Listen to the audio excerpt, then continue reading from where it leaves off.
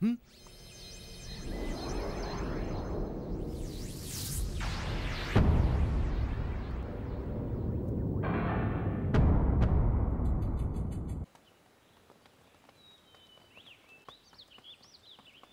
用秦砖砌院，祖上想必是有钱人家呀。混蛋！都给我看着点儿，这么宽的门也能给我碰着，瞎了眼了？这都是盛唐时期的上等红木，别看它旧啊，越旧越值钱。你把它碰坏了，你们8辈子都赔不起。哎，你把你刚才说那话再给我说一遍。我刚才说什么了？你说什么了？我没说什么呀。相公，相公，价钱不都谈好了吗？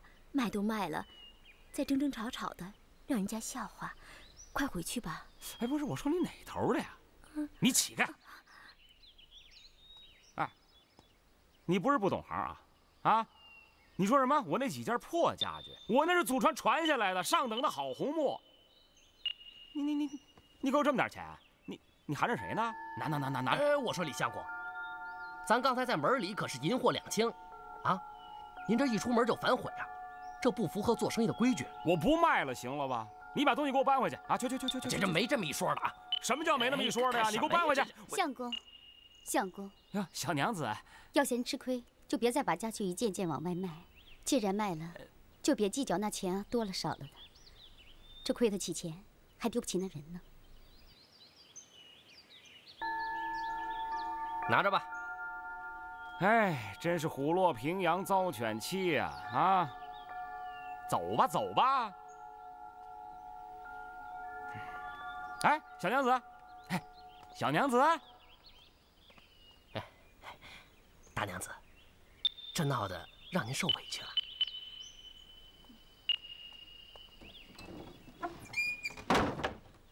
呸！败家子儿，还娶妻纳妾，白占了艳福了。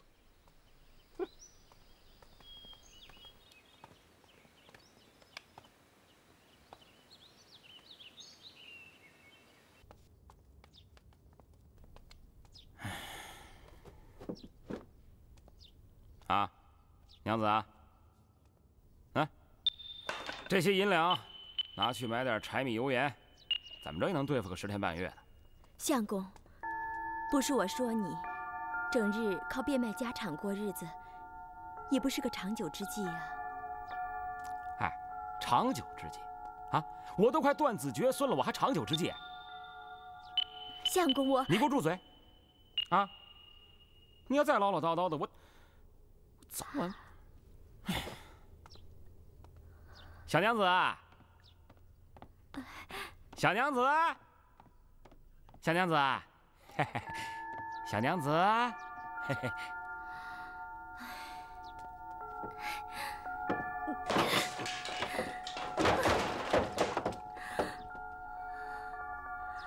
相公，大姐，今天是我父亲60的寿辰，你我去还是不去啊？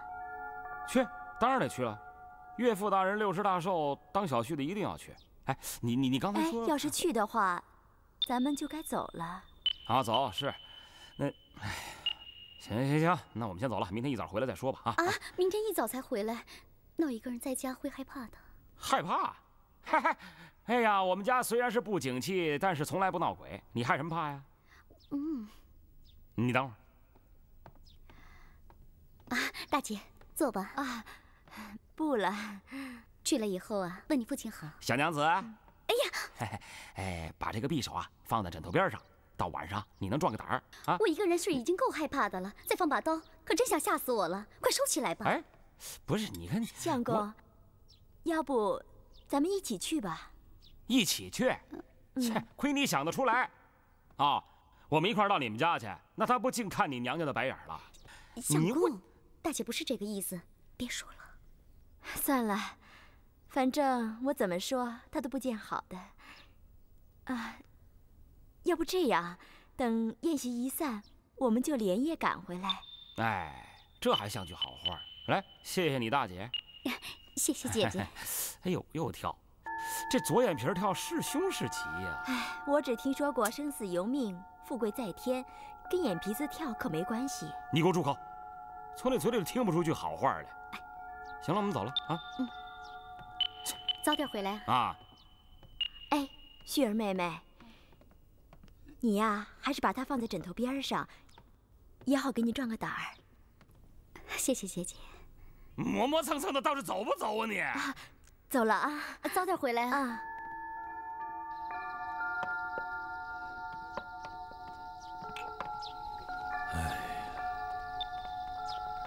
哎，岳父大人，其实小婿也不想就这么混日子。哼，可是老天不佑，时运不济，我也没办法。你呀，守着祖宗给你留下的那么一大片房产，啊，你哪怕就是开个客栈酒店，图他个月进斗金，有什么不能啊？我看你呀，是散丹惯了，自暴自弃。酒馆之事，小婿也早就想过，可是那需要本钱呢，我上哪儿找那么多银子去啊？你要真创业没有本钱，那我这个当岳父的能看着不管？我资助你就是了吗？嗯，你哪儿那么多废话？哼！岳父大人是说笑而已，小婿要真想开口啊，我怕您难为您不是？哼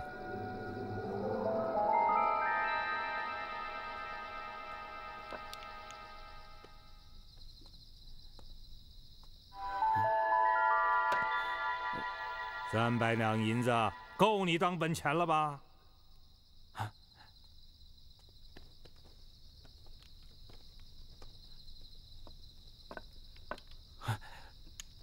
哟，岳父大人，这真的？那银子还能是假的？不是那。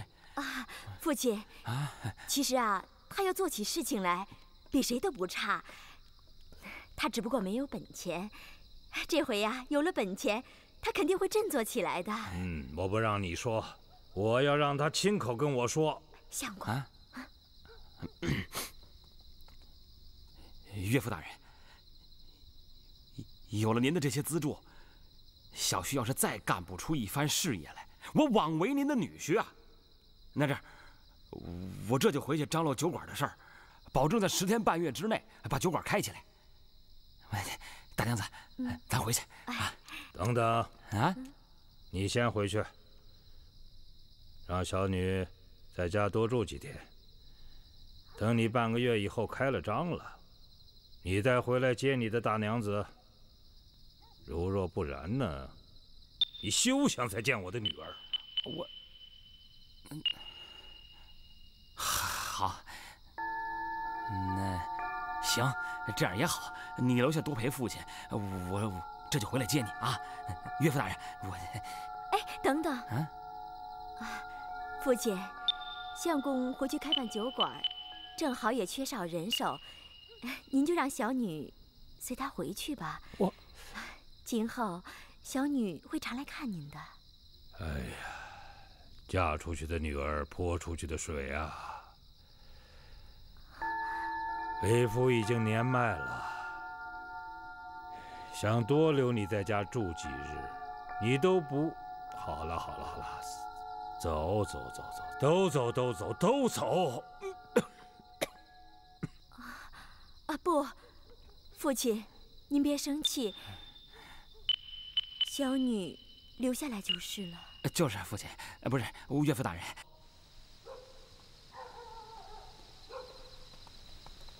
哎呦！你吓死我了你！老厨娘，告辞。哎，姑爷，你怎么急着回去呀？不多住几天了？啊，我家二娘子一个人在家，我有点放心不下啊。二娘子，感情姑爷心里牵挂的只有二娘子了。哎，对，你什么意思啊？姑爷，以前你确实对惠小姐不错，自从你娶了二房，就冷落了惠小姐。告诉你。惠小姐可是我一手抱大的，就跟我的亲闺女一样。我管不了你娶二房纳三妾，可是你要敢冷落了惠小姐，老奴也要找你的晦气。哎呀，就算我这2年时运不济，可也轮不上什么人都把我当儿子一样训的地步吧？怪不得这2天眼皮子老跳呢，原来就硬在你这个老奴身上。你要想知道，我就告诉你，本相公现在有银子了，我要创办我的大事业，到时候我看你们谁还敢瞧不起我！你。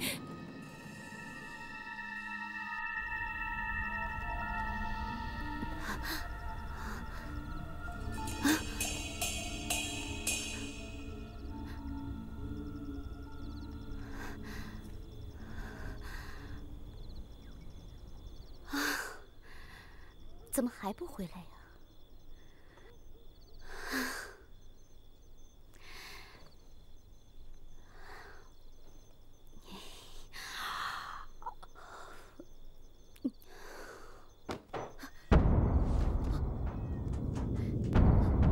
谁？是谁啊？我。相公。这都4更天了，你怎么才回来呀？哎呀，有人请我喝酒。累了吧？你看这是什么？300两雪花银。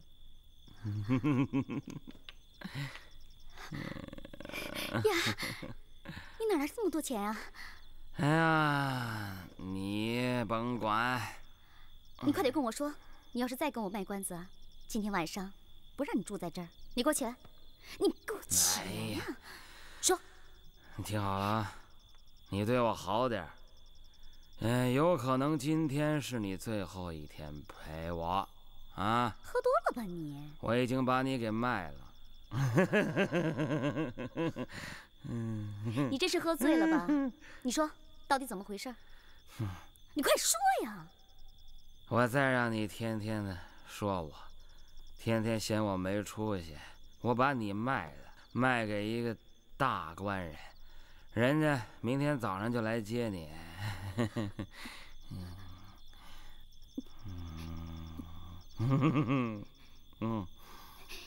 你说的是真的？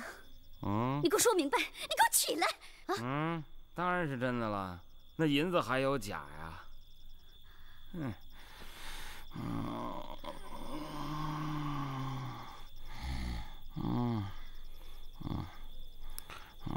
相公，相公，你别睡了，你起来。咱们俩怎么说，都是一见钟情。我什么都不计较，嫁给你做小妾。这半年来，咱们俩也算是恩恩爱爱的。 你为什么就这么狠心呢？你别睡了，你给我起来！你起来！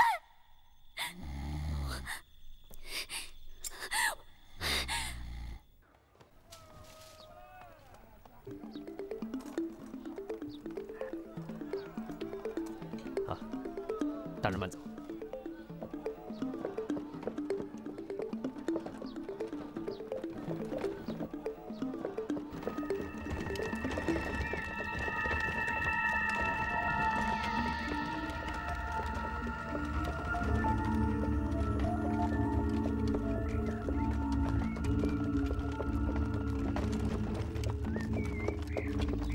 停车！停车！哎，怎么了？夫人，等一下。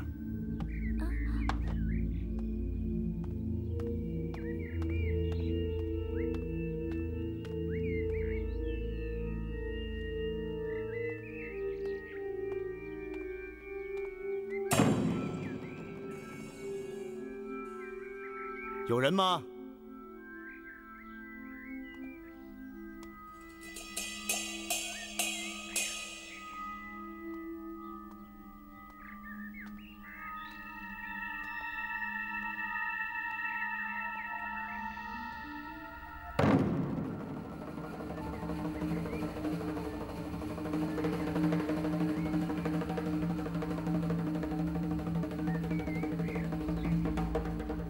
有人吗？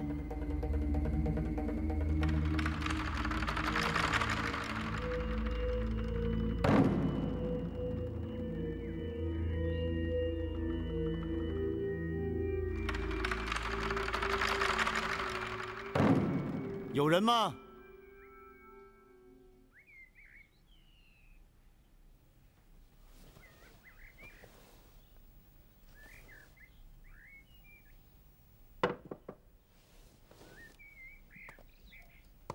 嗯。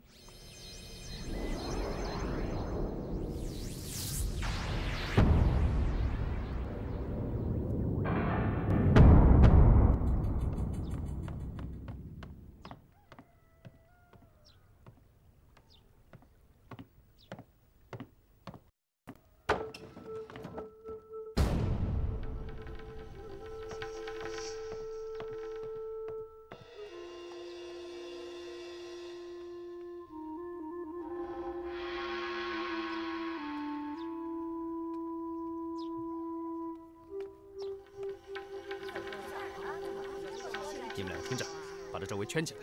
你到那边巷子口，你去那边。是。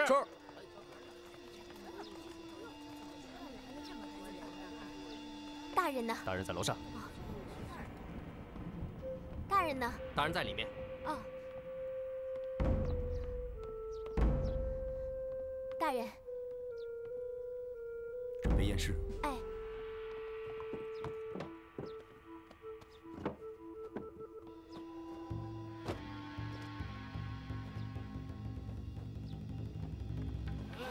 往后退，往后，往后。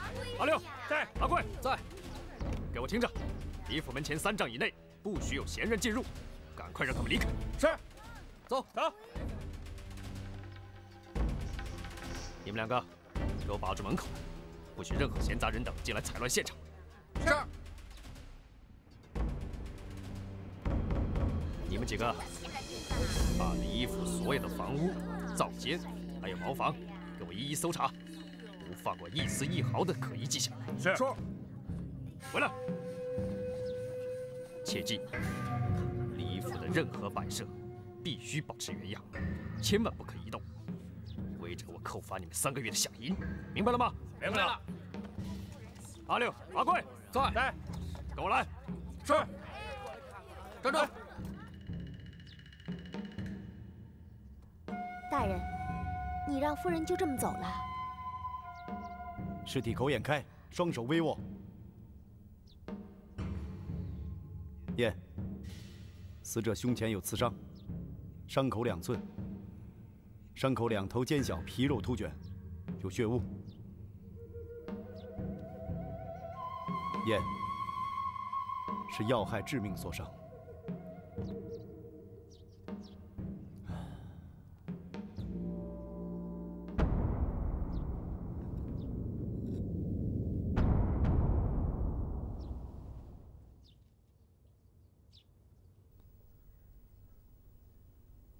现场遗留双刃匕首1把，长5寸，宽3分。大人，这是本案的凶器吗？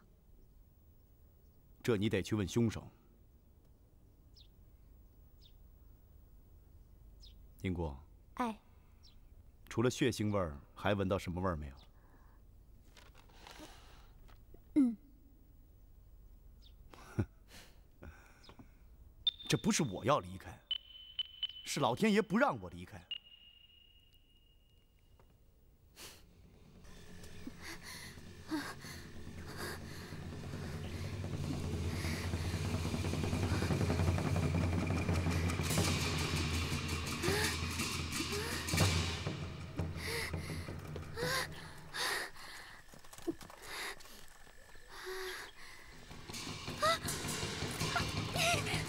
站住！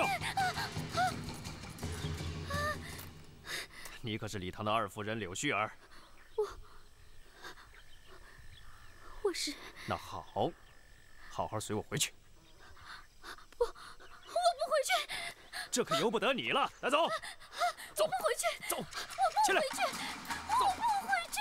走啊你！走。让开！真想不到，这么娇嫩柔弱的女子也会谋杀亲夫。哎呀，这人呐，恶字不往脸上写，谁敢？他们在说什么？哎，怎么没见礼堂的大夫人？相公，姐姐，柳絮儿，家里出什么事儿了？不知道啊。提刑大人等着问话呢，快进去。走。走吧。哦，狠的心呐！嘿，奇了怪了。哎，你看，女人呢？来，接着看看。站住！站住！走！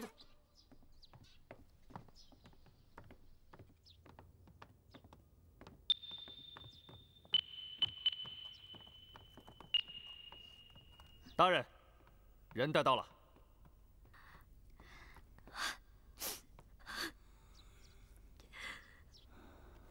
据记载啊，这座府邸是建于盛唐，而你们李家呢，以前也是名门望族。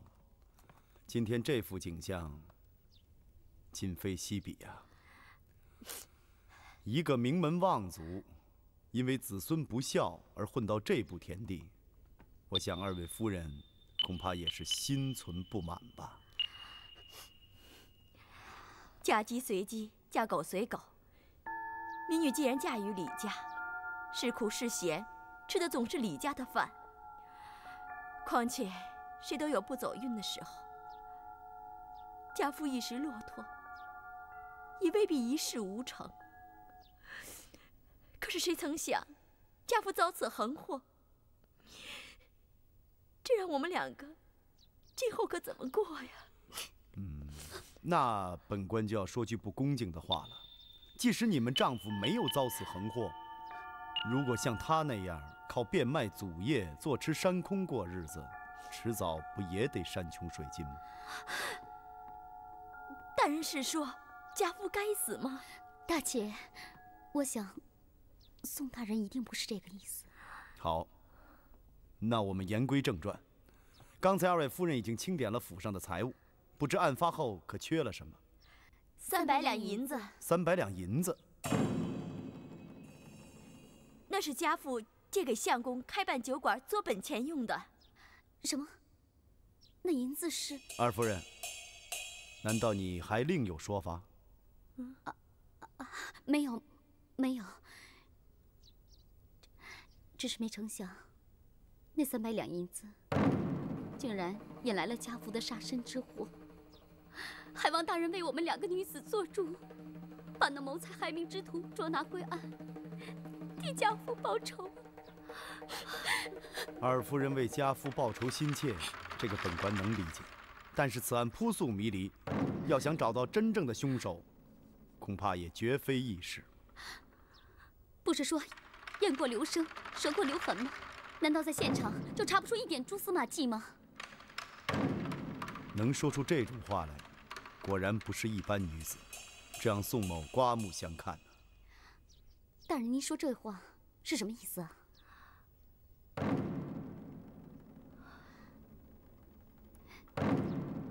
姐姐，你干嘛那么看着我？我问你，我和相公去娘家拜寿的时候，你是留在家里的。相公死了，他在你的房间里被杀，你怎么会不知道呢？他被害的时候，我已经不在家里了。你跑了，你杀了人就跑了。我没有杀他。你没有杀人，你为什么还要跑呢？他昨天回来的时候，他跟我说，他把我卖给了另外一个人家，还说天一亮就要来带人走。我心里害怕，怕天亮了他来我就跑不了了，所以我才趁着相公熟睡的时候，想逃回娘家去。我不相信他会说出这样的话。他平时那么宠你爱你，连句重话都不肯说的。真的，他真的是那么说的呀。一派胡言。宋大人。本官这也插不上嘴呀。二夫人，你丈夫是什么时候回家的？4更天过后。不对，大人，我相公从父亲家走的时候，天方初更，10几里路，怎么4更天才到呢？他喝了那么多酒，也许是在路上耽误了，所以才回来晚的呢。他根本就没有喝酒，他一心挂着你，急急忙忙赶回家来的。不对呀，他回来的时候已经喝得酩酊大醉，所以才跟我说了那番话，然后倒头就睡了。大人，如果他真的喝得酩酊大醉，我和我父亲怎么敢让他拿着300两银子独自赶夜路呢？那我怎么知道啊，宋大人？本官断案多年呐，从来没落得个连嘴都插不进去这么个尴尬的局面。英国，看来我这个提刑官是该让贤了啊。英姑啊，哎，看来本官也不必再问了。这样，你去问吧。我？对，都是女人的事儿，你问着方便。你去吧，去吧。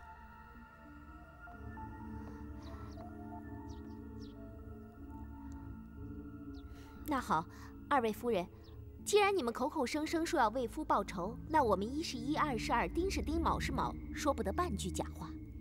好，民女说的句句都是真话，一定说真话。好，那我先问李二夫人，你说你丈夫当时回家喝的是酩酊大醉？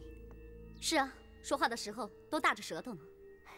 既然醉成那样，那么他当时说把你卖到别人家的话，应该算是醉话。当然都是醉话，可是我听的都是实话。这就是疑点所在。你们夫妻恩爱有加，平时不会当真的一句话，为什么现在当了真？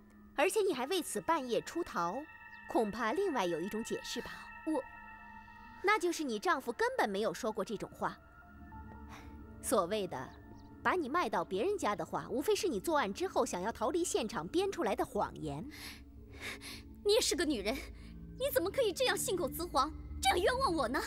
推测仅仅是种推测，但愿你能说出让大家信服的解释。要不是因为那300两银子，我也不拿他的话当真话呀。大人，那300两银子确实是家父借贷给他的，他们翁婿还立了字据的。他立了字据，我怎么知道？相公没跟我说呀。可是你丈夫已经死了，没有人能为你开口作证了。大人呢？你要为民女做主啊！他们说我谋害亲夫，倒是拿出证据来给我看看呢。啊，要说到证据，本官还真有一样至关重要的证据。英姑，拿给他看看。大人，这正是家父留给他做防身用的，没想到他却用此杀死自己的亲夫。大夫人，你怎么知道这就是凶器？那刀头上明明有血迹啊！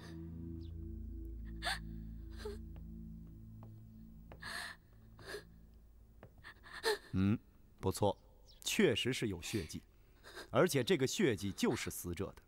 那看来这个问题只好问二夫人了。二夫人，你对这个如何解释？不是我杀的，大姐，真的不是我杀的，不是。你还想狡辩吗？他对你那么好，你怎么下得了毒手？真的不是我，大姐，真的不是我杀的。你的心太狠了！二夫人。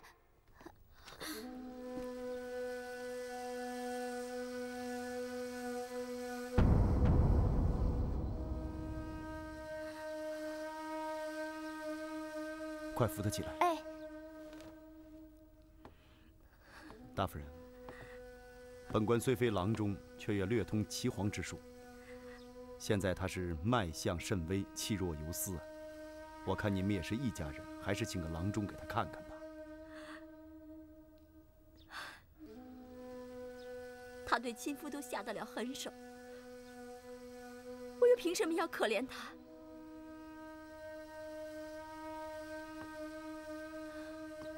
那好，既然大夫人已经发话了，那本官也不能心慈手软。来呀，在，带柳絮儿拘押候审。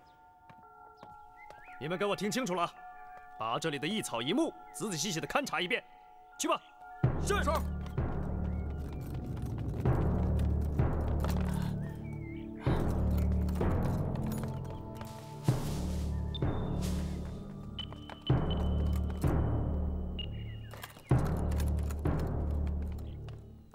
谢谢。您的药。哎，慢走。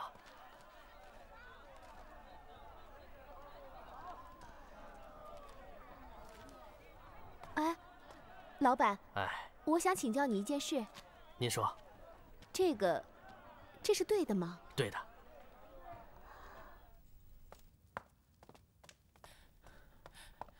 哎呦，镜子大娘，你风风火火的干嘛去啊？哎呀，这位女犯啊，不吃不喝，又哭又闹的，还扬言说要撞墙呢，我管不了了。你管女犯这么多年，还有你管不了的人啊？哎呀，要是其他女犯啊，别管她有多么奸巧刁钻，我都能把她治得服头服脚的。可是这位啊，大人交代了，一不准打，二不准骂，这算什么女犯呀？倒像是个姑奶奶。我管不了了，我找宋大人去。我保证啊，他喝了这碗药之后，就绝不会再闹了。走。哎，这谋杀亲夫的凶犯，还要像菩萨一样供着，给他治病啊，给他送药啊，我老婆子可从来都没听说过。跟我走吧。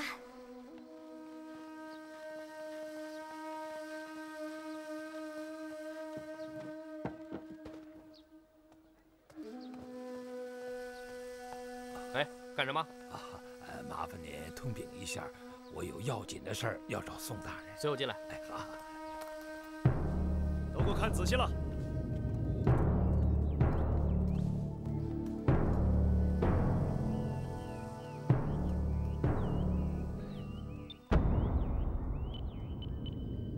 大人，你来看。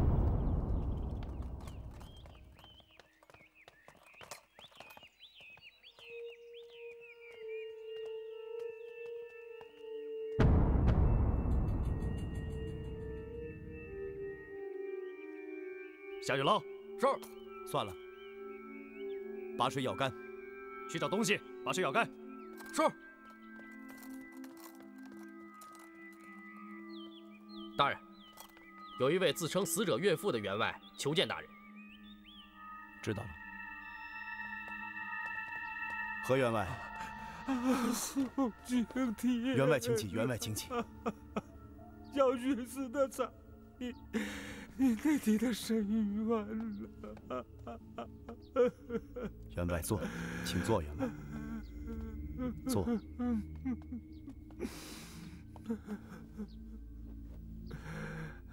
我好后悔，好后悔呀！员外，员外何悔之有啊？这也怨了我那不争气的女婿。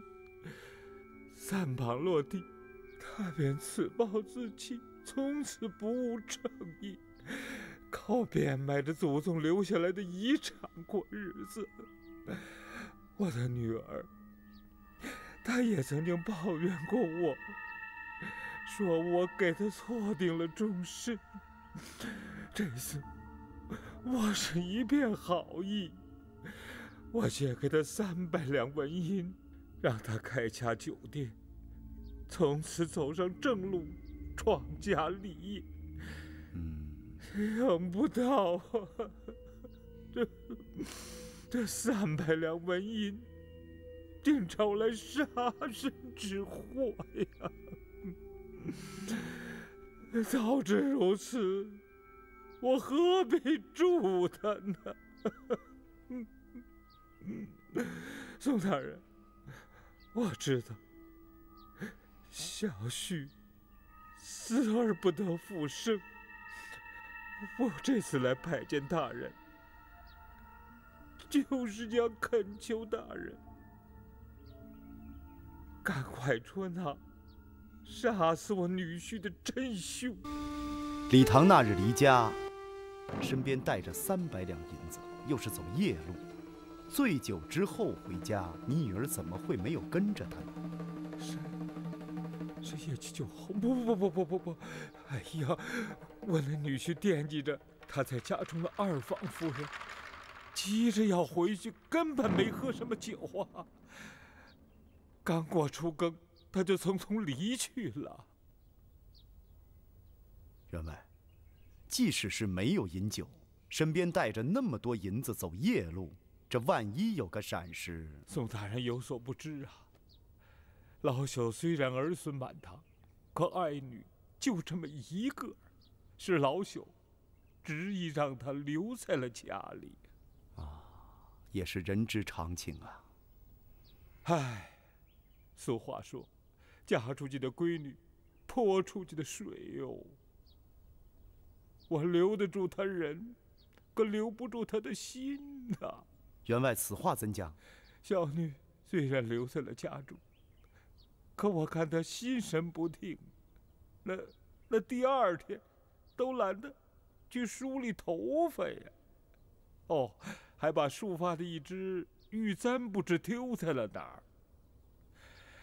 都怨我，都怨我呀！员外，员外，人死不能复生，您尽管再伤心，也是于事无补，还是节哀顺变吧。云姑，来得正好，送员外回去休息。不，好，来，我还得去看看我的小女。你慢点啊，哎，你慢着点啊。员外，你放心，本官不会让凶手逍遥法外的。宋大人，宋青天呐！快请起，起来，老人家。老人家慢走啊。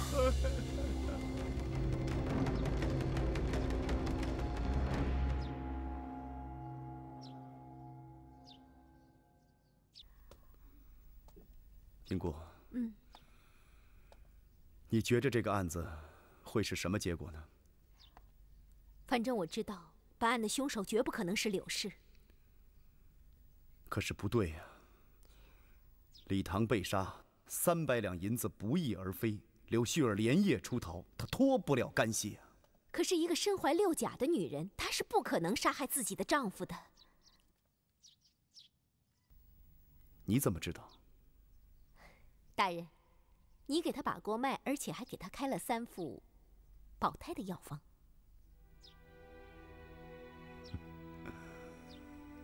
你快成精了呀你！这都是跟大人学的。金姑，哎，从这把刀上看出什么没有？你看啊，如果这要是凶器的话，那它的2面都应该是沾着血迹的，而这把刀呢，只有招娣的一面有血，而另外一面是干干净净的。这是其一，其二，我们验尸格录上写得清楚，尸体的伤口是2头尖小，中间宽，而且长不过2寸。你看这把刀，长3寸，宽才5分，这怎么会是凶器呢？这说明什么？这说明这把刀根本不是本案的凶器。为什么会留在现场？因为有人想用它嫁祸于人。嫁祸谁？当然是柳氏。何以见得？大人想想看，这把刀当时是在柳氏的手中，让我们会顺理成章地想到是柳氏用它杀了人，然后弃刀潜逃。对。为什么有人要嫁祸柳氏呢？大人，这正是家父留给他做防身用的，没想到他却用此杀死了亲夫。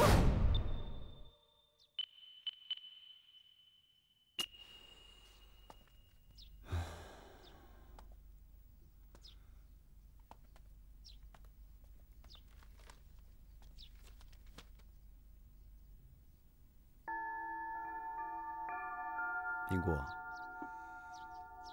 你在想什么？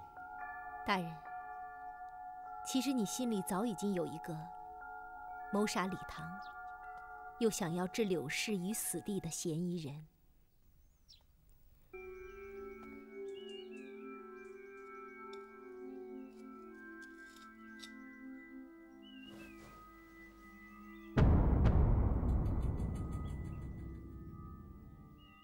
对呀，这才是杀人的凶器嘛。云姑，哎，这把刀的口盒和验尸格录上记载的是一样的吧？对。大人，既然作案的凶器被抛在李府门前的池塘里，不，这把刀不是抛进去的，是凶手在杀完人以后不慎落入水中的。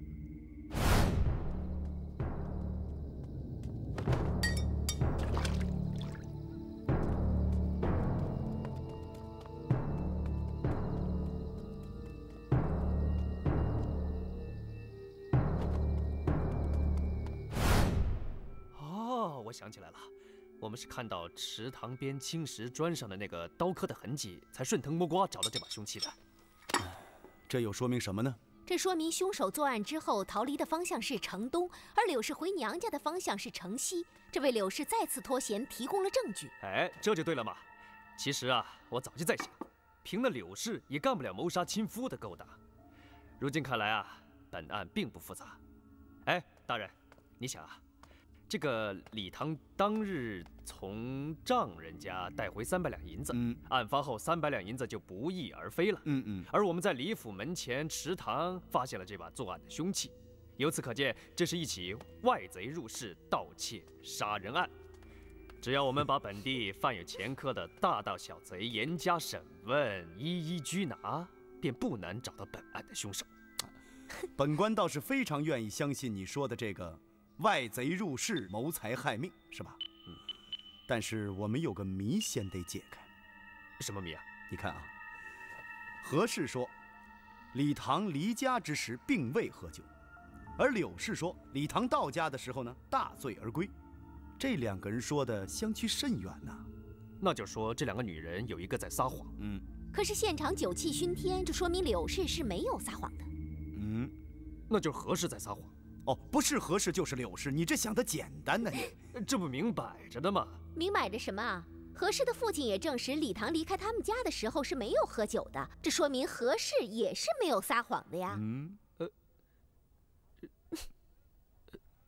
这就奇怪了。不奇怪啊，你看啊，何氏说李唐是何时离家的？初更天。初更。柳氏说李唐是什么时候到家的？4更天。4更，这中间有了3、4个时辰的出入，这就是谜面。想明白了吗？哦，我知道了，大人，那就是李唐在丈人家其实并没喝酒，而是出了丈人家，在某处喝得酩酊大醉才回的家。对呀，重要的是他在何地与何人喝的酒，这才是谜底。卑职明白，我这就去把谜底找出来。别忘了，城东方向。明白了。哎，大人，这个殷姑娘心细，让她跟我一起去吧。那不行，殷姑得跟我去狱中破一个更大的谜。还有什么谜啊？这个小东西，它是怎么成为杀人栽赃的物证的？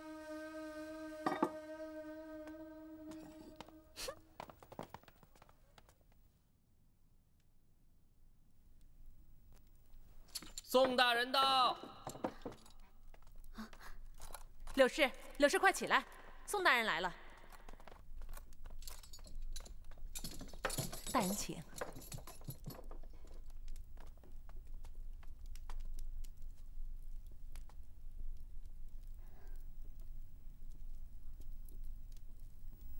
柳絮儿，见了本官，为什么这样？大人把我关在这里已经有数日了，却对民女不审不问的。你丈夫连命都没了，你受这么点委屈都受不了啊？要是真能给我家相公洗雪冤仇，我就是受天大的委屈也无怨无悔的。可是你把我关在这儿，那真正的凶手岂不是逍遥法外了？真正的凶手。柳絮儿，那你说，那个杀死你的丈夫又想栽赃于你的凶手，究竟是谁呢？谁会栽赃我？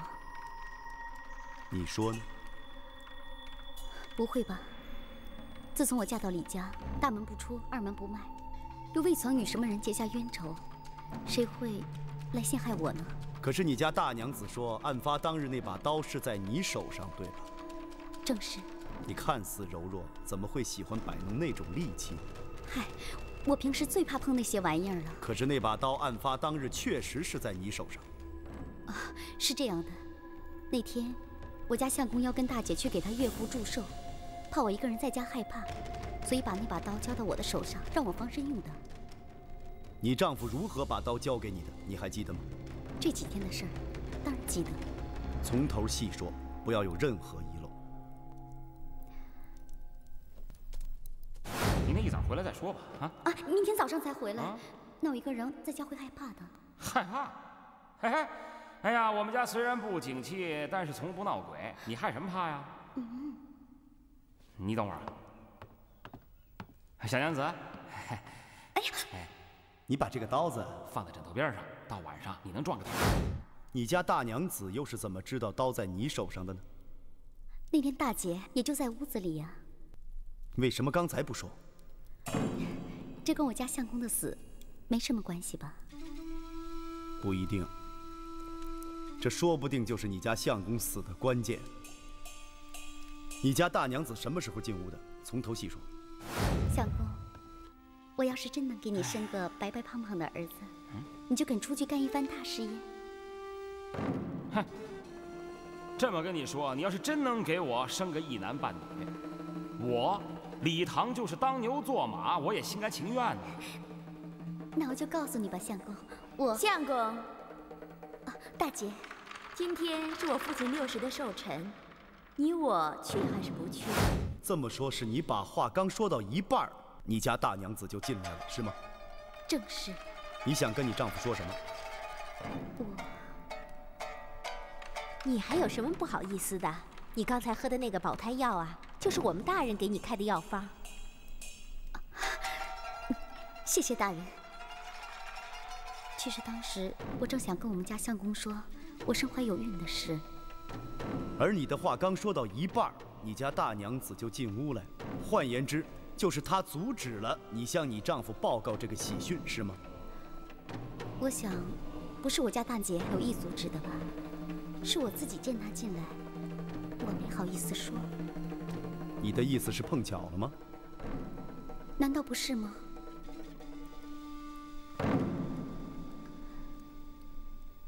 也许吧。无巧不成书嘛。本来人世间就有很多巧合的事情。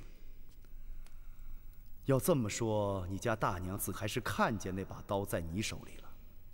其实是我家大姐亲手把刀交给我的。你说什么？那天我家相公要把刀交给我，我害怕，他就把刀放在案子上。后来是我家相公先出去的，然后我家大姐走之前就把刀又亲自交到我的手上，让我防身用。哎呀，又跳，这左眼皮跳是凶是吉呀？我只听说过生死由命，富贵在天，跟眼皮子跳可没关系。你给我住口！从这嘴里可听不出好话来。行了，我走了。早点回来啊！啊。哎，旭儿妹妹，你呀，还是把它放在枕头边上，也好给你壮个胆儿。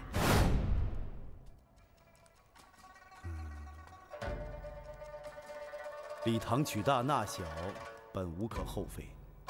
但如果他要厚此薄彼的话，那就难怪你家大娘子心存不满了。大人，你不会是怀疑我家大姐？啊，不会是她的，不会的。柳絮儿，看来你对你家大姐也是所知而耳啊。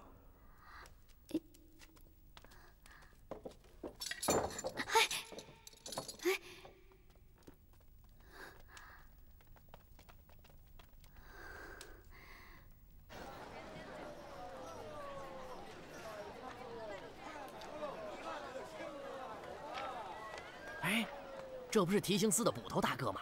贾老板，发财啊！财神不上门，发个屁财啊！混张嘴呗！哼，你客气了。像贾老板这样以低价买进人家祖传的上等红木，再以高价卖出，你不发财谁能发财？哎，这生意嘛，谁不是贱买贵卖的呀？这没什么不对的呀。哎，捕头大哥，我想跟你打听一件事，这李唐的案子是不是就算是破了？什么叫算是破了？难道真是李唐那个如花似玉的小老婆谋杀亲夫？怎么了？哎，提刑官就没怀疑过什么别的人？你说应该怀疑谁啊？我哪知道啊？你不知道你瞎嚷嚷什么？哎，不是，是这样，我跟李唐刚做完生意，他就这么突然死了，我觉得心里挺不是滋味，随便问问，随便问问。哎，算我没说，算我没说。您走好，走。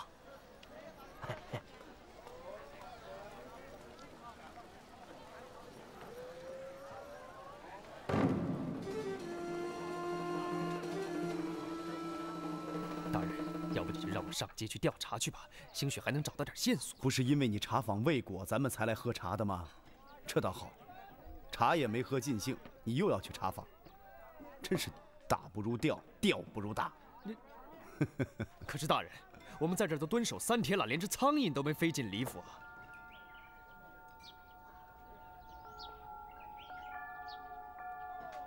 哎，这就不是一只寻常的苍蝇。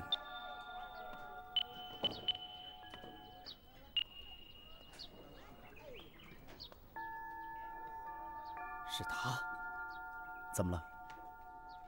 他向我打听过案情，怎么不早说呀你？我以为他只是想低价收购李家的祖传家具呢。这回他可不是冲着红木家具来的。谁呀？我。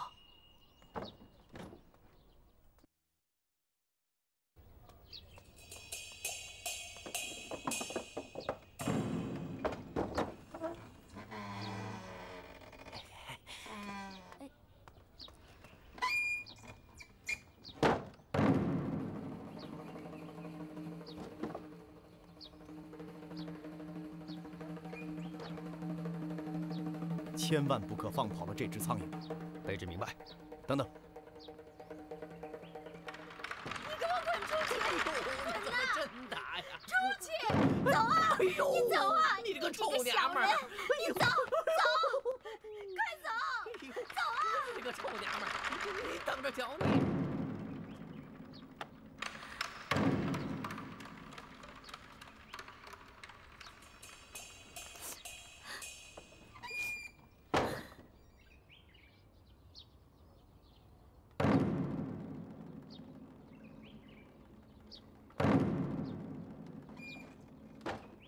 这个倩娘，她有杀人的动机，但没有杀人的时机。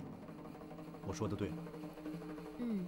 如果说此案另有帮凶的话，那么守候了几日，浮出水面的居然是那个旧货店的老板贾仁。你说什么？我那是几件破家具，那是祖传传下来的上等的好红木。你就给我这么点钱？你含着谁呢你？拿！哎，我说李相公。咱刚才在门里可是银货2清了，啊！您这一出门就反悔，这不符合做生意的规矩。我不卖了，行了吧？你把东西给我搬回去。这个旧货店的老板贾仁经常进出李府去收购旧家具，那么他认识倩娘是顺理成章的。英国，那你说这个贾仁这么贪心的人，有没有可能为了300两银子而去杀人呢？可如果不是生死之交，那何氏是不可能把杀人这么重要的事情交给贾仁的，除非他们2个人有生死之情。大娘子，这事儿闹的让您受委屈了。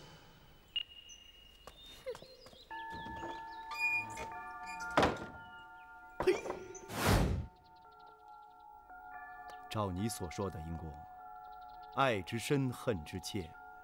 倩娘这么爱她的丈夫，怎么会跟这么一个形容猥琐的小商人有染呢？可是观察了几日，唯一造访李府的就只有这个贾仁呢。难道帮凶还有其他人？英国，英国，唉。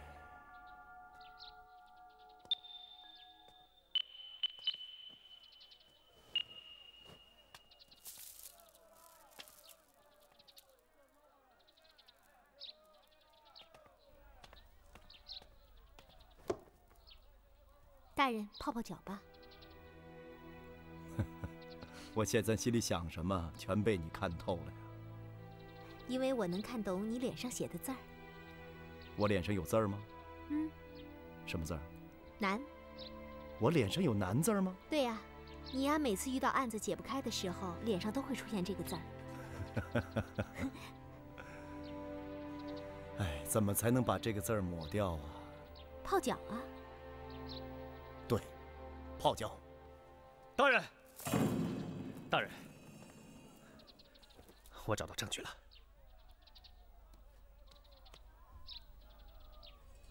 这是什么？这就是倩娘谋杀亲夫的证据。小女居然留在了家中，可我看她心神不定的，那第2天都懒得去梳理头发呀，还把晚发的一只玉簪不知丢在了哪儿。从何处得来？我已经把假人带回衙，正在前厅候审呢。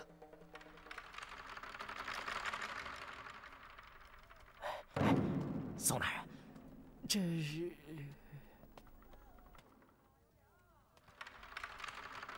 怎么样？宋大人，您要想知道什么呀，您就尽管问。小民要是有半句假话，您惯我一辈子。好，家人，弄清楚这是什么地方了吗？这谁能不清楚啊？这是提刑衙门。提刑衙门，不是你的旧货店。嘴上净说好听的，手专掏人家的银袋子。不过你在生意场上怎么坑蒙拐骗，宋某管不着，可到了这儿一字一句人命关天，敢胡说八道就是蔑视王法。想清楚了再说话。明白。大人，小人不敢有半句假话。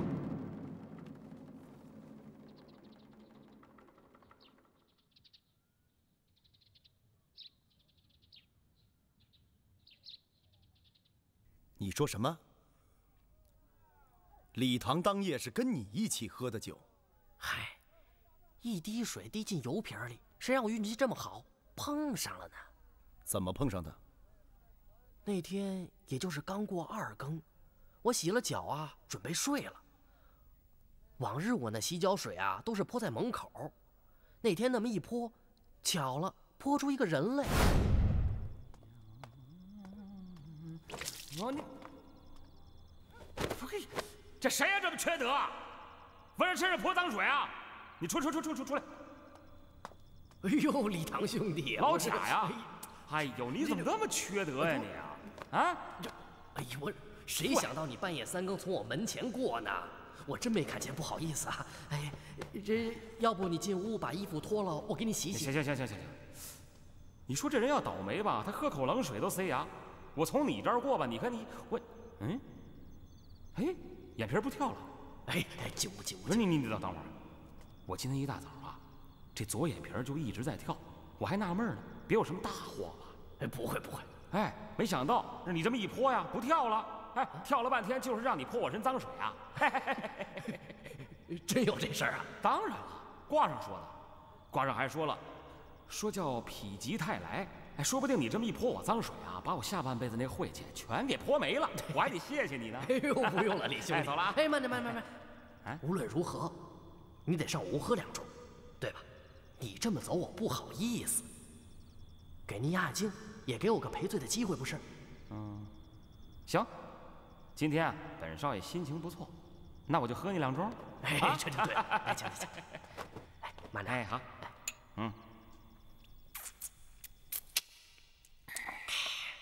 吃菜。我说李相公，你家里那些祖传的，长期不用啊，就发霉长毛了，这不可惜了吗？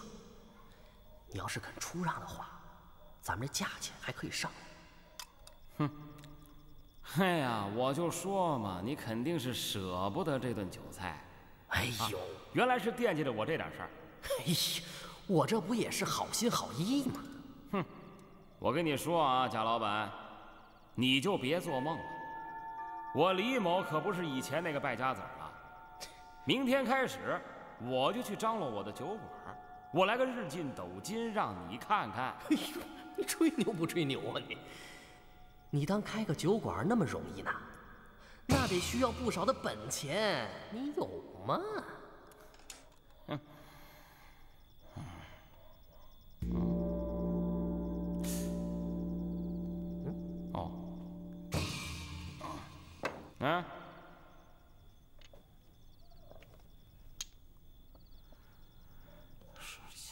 看看得了啊！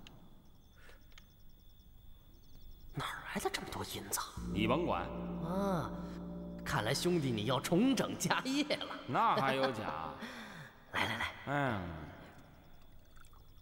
我告诉你啊，你呀也就别惦记我家那些古董了。而且你准备着，我要把你从我这儿骗走的东西一样一样的，我要赎回来。到时候你可别哭啊！哎，行了，小娘子在家我不放心。嗨，小娘子也不是一个人在家，不是有大娘子陪着呢吗？喝酒喝酒。大娘子在陪岳父。大娘子在陪老岳父？你不相信啊？我信，我信，我信。来来来来，喝喝。哎呀，走了。哎，走走。哎呀。哎呦，我说李相公，留步！哎，不告辞，告辞啊，慢走啊。哎，看着点啊。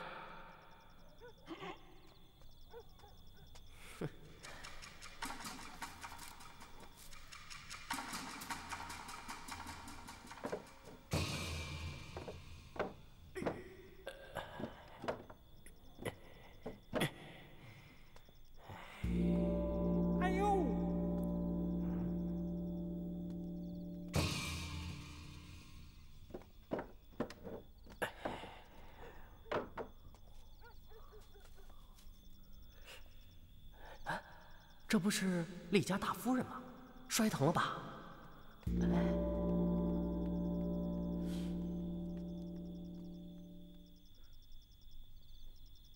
这么晚了，这是……嗯？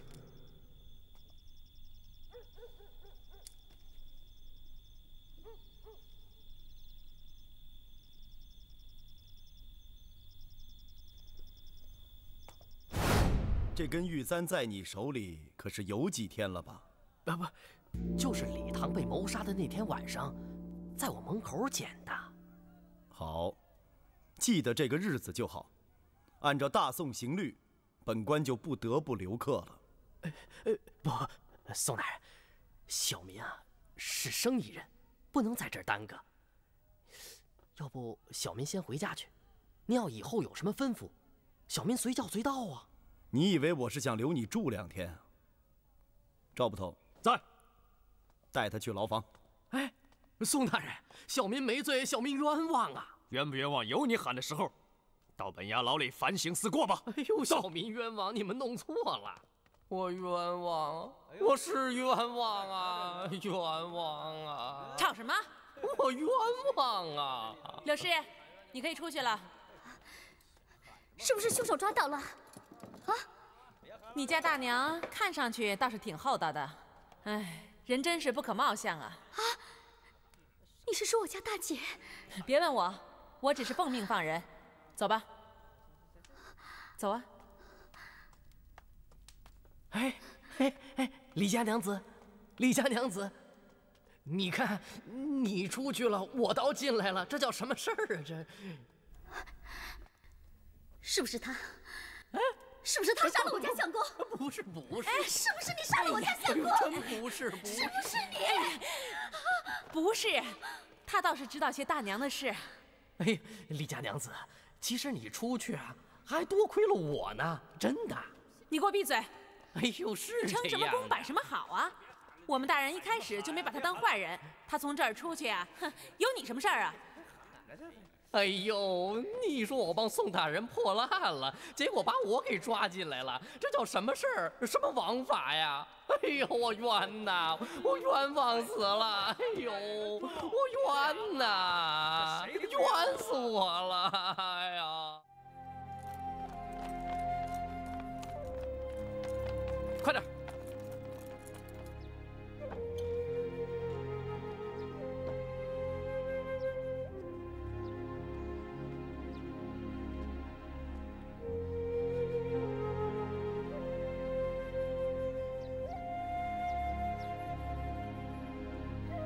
娘子，娘子，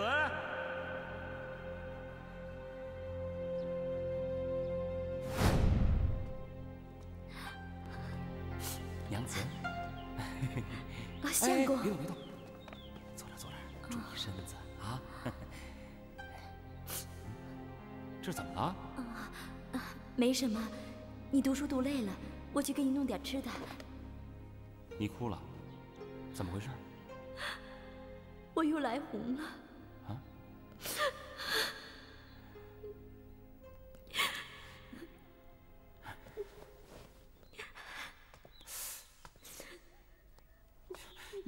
你不是说你这次肯定怀上了吗？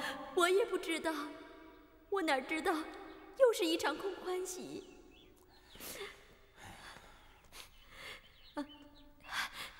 相公，相公，我对不起你，我对不起李家。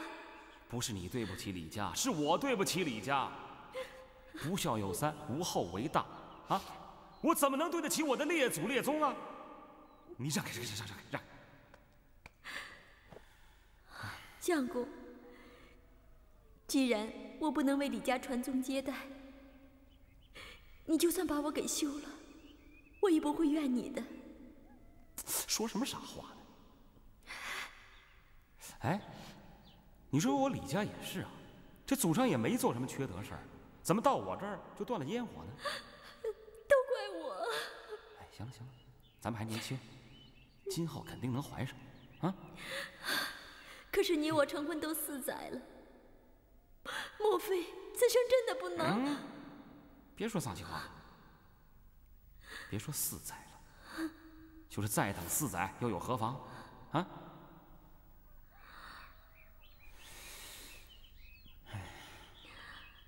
相公，有句话我一直压在心里头。什么话？说呀！你再娶一房吧，哪怕我把这个正房让出来。相公，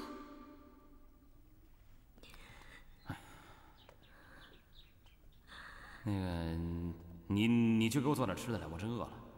哎，好，我就来。哎，你等等。啊，去吧。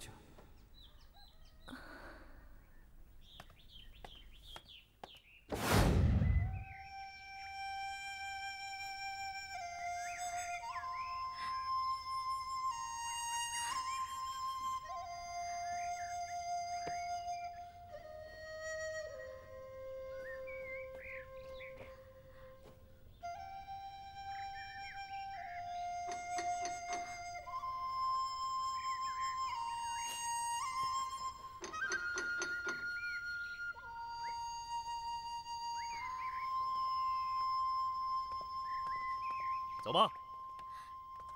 提刑衙门要缉拿我归案，这是为什么？提刑衙门为什么缉拿你，你自己应该最清楚。可是我一点都不清楚啊！难道你们怀疑是我谋害了亲夫吗？但愿你能向大人证明你自己的清白。你们凭什么这样冤枉我？听说你对令尊大人给你错配的婚姻早有怨言。半年前，李唐娶了柳氏到了你家。你们夫妻的情分名存实亡，你对丈夫早已怨恨在心。我对丈夫偶有怨言不假，可是我从来没有真正恨过他。丈夫虽然娶了2房，可是我一点都没有记恨，因为我对李家有愧。对，你不会生育。而柳氏到了李家不到半年就怀有了身孕，李唐对柳氏是百般的宠爱，使你失尽了在李家做主妇的尊严。你很清楚，柳氏生下那个孩子之后，这将对你意味着什么？就算我记恨柳氏，可是我为什么要谋害我的丈夫呢？你不仅仅是想要杀害忘恩负义的丈夫，你还要嫁祸于使你失尽宠爱的柳氏，这叫一石二鸟。走吧。你也是个女人嘛！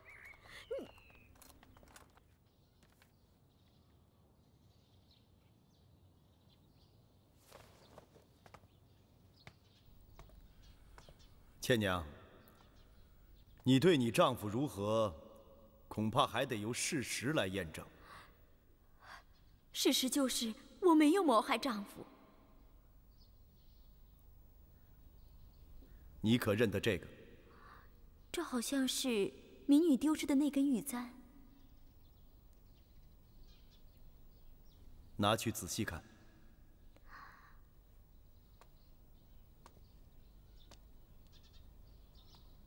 大人，这的确是民女丢失的那根玉簪，可是我记得丢在了娘家，怎么会在大人手上呢？这正是本官想要问你的呀。你说这根玉簪丢失在你娘家，那为什么有人在案发当夜离作案地点不远的地方会捡到它？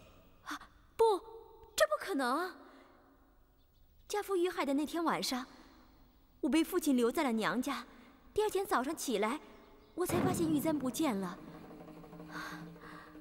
我还以为让老鼠叼走了。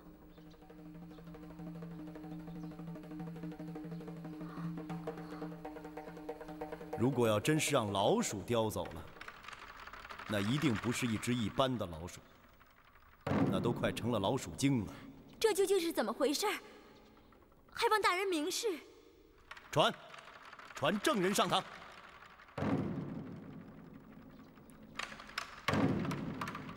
跪下。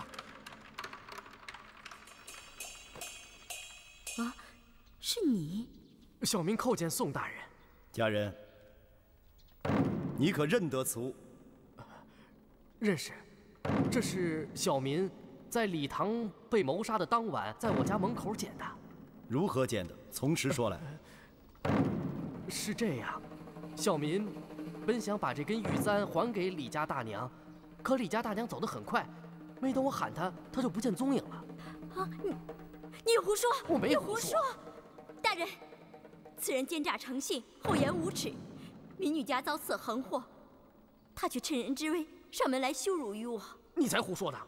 哪有此事啊？被民女用门栓杖打出门，所以他记恨在心，才编排出此谎言诬陷于我。望大人明鉴。大人，小人要是有半句假话，天打五雷轰。家人，你明知这根玉簪是如此重要的物证，藏匿数日不报，而且还以此要挟意欲行奸，情节可恶。像你这种不知廉耻、道德败坏之徒，如果不严以惩戒，何以正风化民情？按大宋刑律，杖20。来呀，拉下去。大人，小民冤枉啊！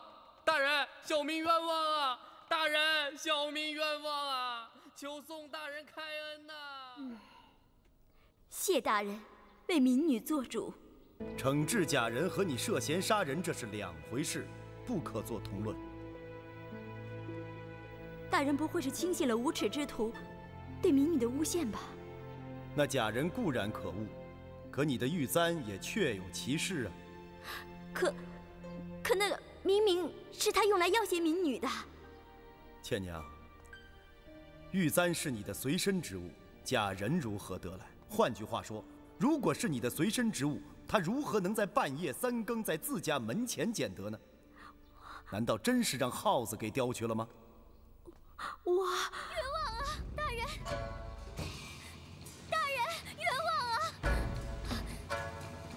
大人，冤枉啊！宁姑，大人，冤枉啊！那你快上堂跟宋大人说去吧。大人，大人，民女喊冤。你为何人喊冤？我为我家大姐喊冤。旭儿，刘旭儿，你以德报怨固然心地善良，但大宋国法无情，为人喊冤是要有证据的。民女虽然孤陋寡闻，却知道大人手下绝无冤案。我知道大人重视政务，所以民女亲自带来了一件重要的政务，请宋大人过目。大人请过目。怎么讲？密听听闻，那假人已经指证我家大姐有杀人的嫌疑，可是只有我能作证。我家大姐根本不会谋杀相公，更不会恶意栽赃于我。按照常理，如果我怀有身孕，我家大姐一定会嫉妒。可是你们知道吗？这骨肉虽然怀在我的身上，却喜在我大姐的心里。起初我并不知道，可是今天我回到家，我看到放在床上的这些婴儿的衣物，我才知道，原来我家大姐早就为李家的骨肉再尽一份慈母之责了。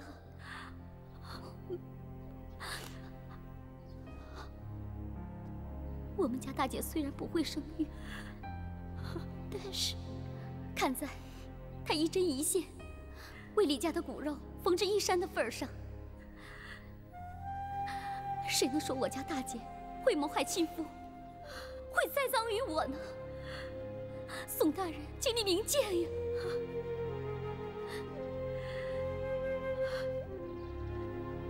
雪儿妹妹，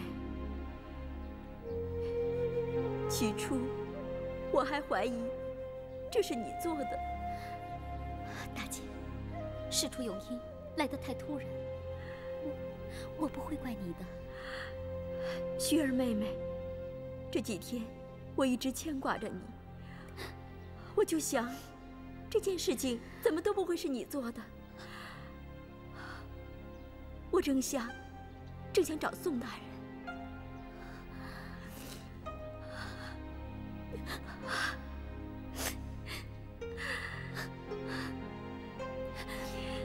大人，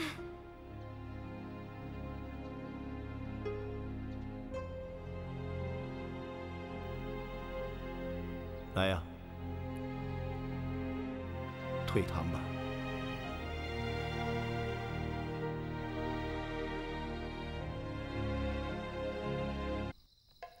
来，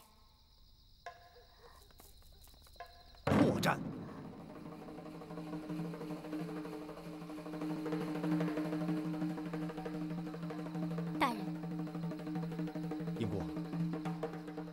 如果倩娘用这把刀栽赃的话，那她完全可以直接用这把刀杀人，何必再找一把剔骨尖刀？这不是一个破绽吗？您就歇着吧，已经过了3更天了。已经3更了。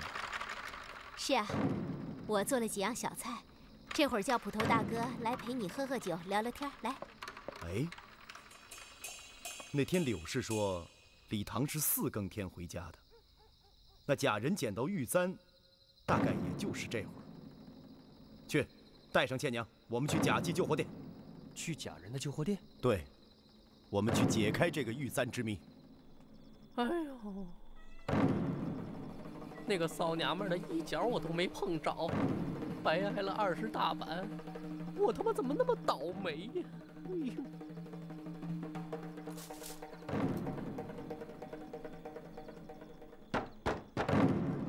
谁呀？开开门！等着！哎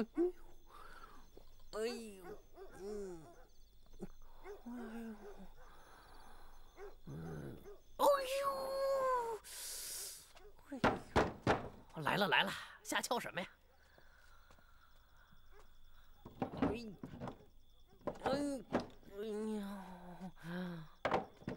哎呦，宋大人，小的已经知罪了，还挨了20大板，您怎么还……你不必惊慌。本官今天来，是想请你跟我一起断案子的。您请我帮着断案？我问你，家人，那天的天气时辰跟今天可相近？大致相同。你是在什么地方发现倩娘的？就这儿。站过来。开始吧。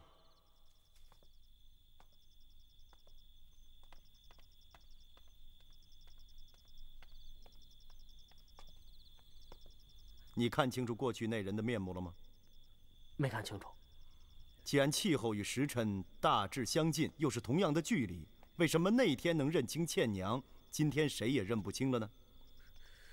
哦，我那天店里是点着灯的，我是借着灯的亮光看见的。那就把灯点上，千万不要放错了地方。哎，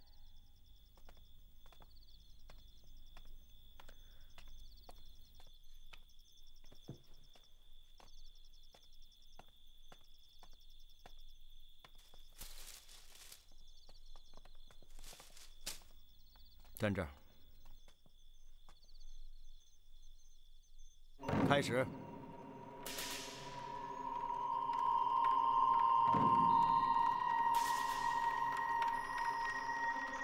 看清楚了吗？看清楚了，是个姑娘。这么说，你像上回一样，认清楚来人了？那是看清楚了，要不我不是冤枉好人了吗？不对，那天你分明跟我说是先关门，然后听到了脚步声之后再去开门，才发现倩娘的。对，大人您记性真好。那就按上回一样给我复试一遍。是。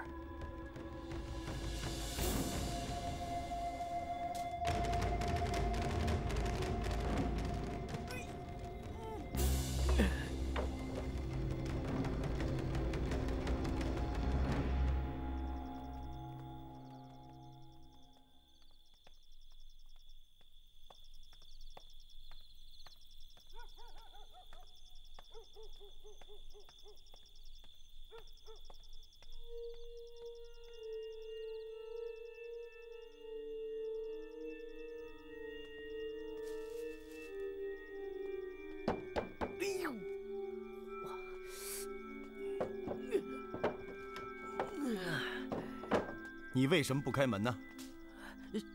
你的人走过去了？当然走过去了。哦，我上次是先听到脚步声，我以为李唐又回来了，我急忙就去把门打开，一看呢是和氏。你们的人走过去，我一点脚步声也没听见。脚步声？对啊。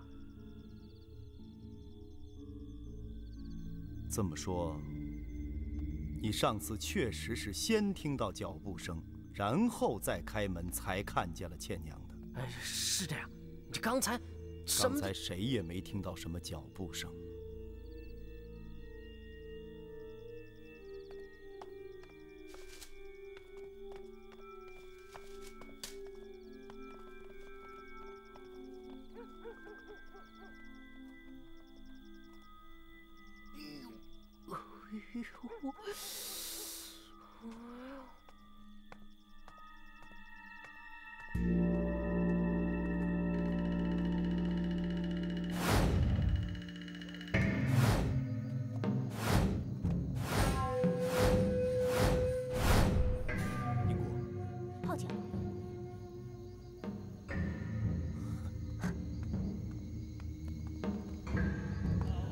安静，安静点儿，别吵了，别吵了，嚷什么呀？哎，回来！那边关的是重刑牢犯，从今天开始你就住这儿了。还愣着干什么呀？宋大人特意交代，把你从重刑牢房转到这边来，你该不会是不愿意吧？这里虽然也是牢房，但是也不比外面的客栈差多少，你就全当在这儿寄宿几天吧。你们家二娘还在这里待过几天呢。这么说，宋大人相信我了？这我可不敢肯定，但是你要相信，宋大人手下没有冤案。你要是真的清白的话，就要忍受得住这么点委屈。我受得住，受得住。只要杀害我亲夫的犯人能够伏法，什么委屈我都受得住。李唐能有你们这两位夫人，真是祖上积下阴德了。来，把你绣鞋脱下来给我。什么？什么意思啊？为你洗冤呐。大姐，那天我的话说重了，你不会介意吧？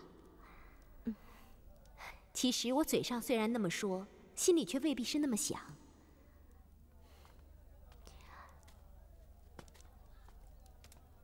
你知道吗？宋大人办案的时候，常常会做出种种的假设，然后呢，再根据证据去伪存真。当时我们就是根据种种的迹象，对你做出了涉嫌的假设。姑娘这么一说，我懂了。我不会怪你的。太好了，快把绣鞋脱给我吧，宋大人还等着呢。来，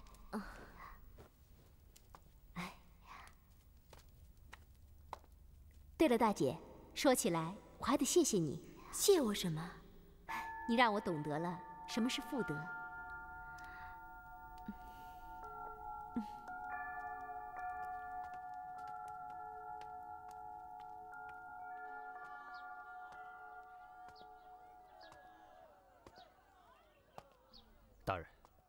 你说这2双鞋有什么奥秘吗？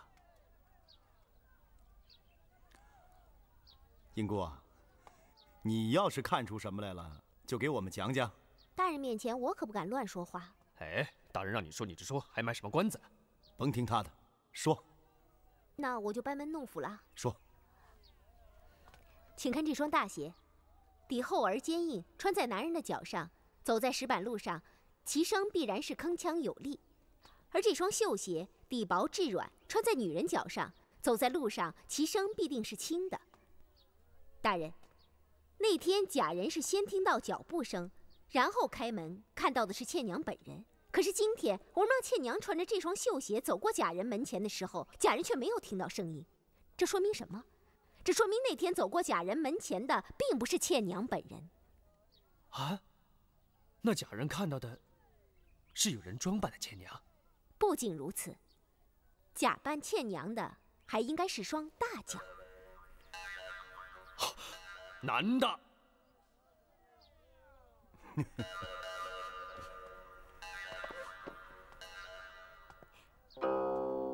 这可能才是本案真正的谜底呀。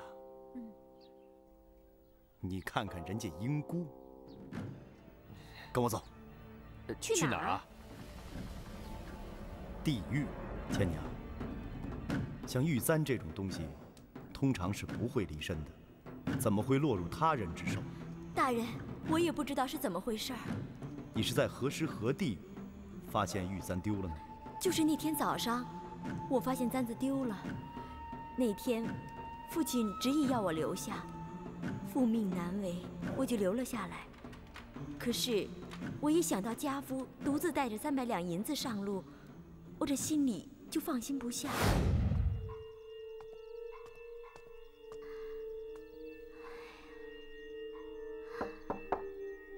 谁？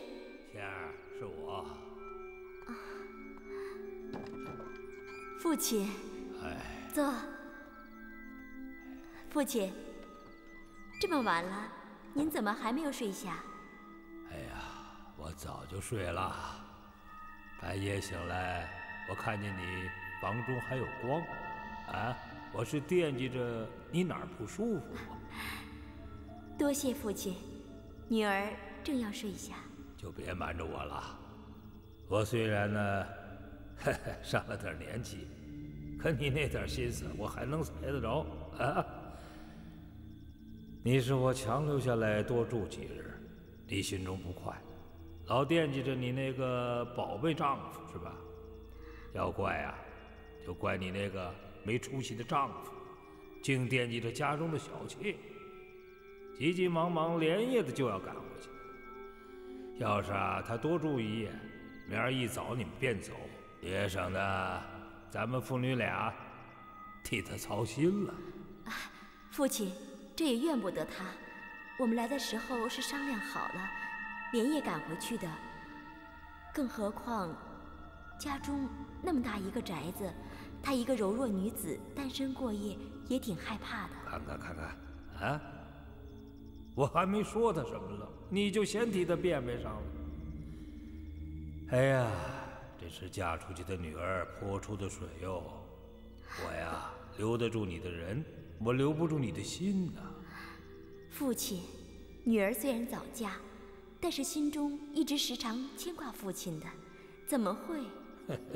我知道，我们倩儿最孝顺。我呀，也是故意这么说的。哎呀，要怪呀，就怪你那没出息的丈夫。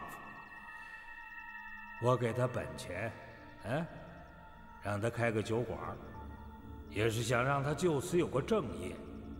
你呀，就别替他多操心了。我呀，强留你多住几日，那就是想给他一点压力。要说呢，我年轻的时候经商做股，经常那是身带重金，南来北往的，这几十年了也没见出什么事儿。这10几里路，他呀不会有什么事儿的。你呀就放心好了，好好睡吧。您这么一说，我这心里宽慰了许多。父亲，您早点歇息吧。啊，是。员外，哎，在这儿呢。父亲，是谁在叫您呢？是个新雇佣的厨娘，我想让她给我熬点莲子汤，大概是熬好了。你看深更半夜大呼小叫的，一点规矩都不懂。啊，好好休息吧。啊。哎，父亲慢走啊。哎。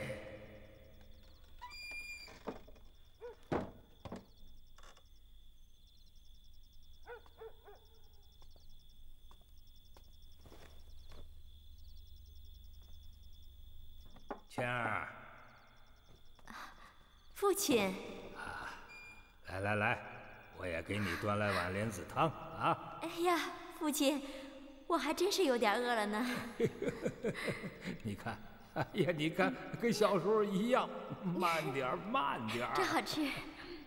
好，哎，吃完了就睡啊！多谢父亲。父亲慢走啊！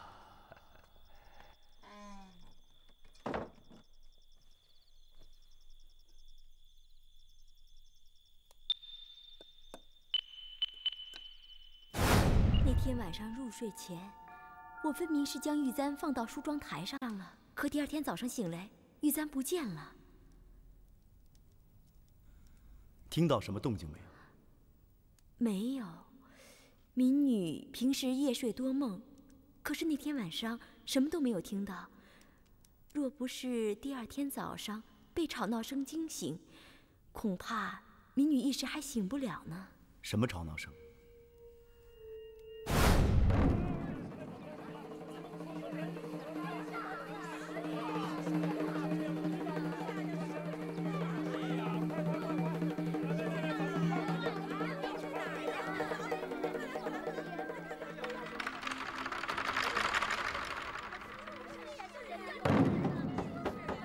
倩儿，开门，快开门啊！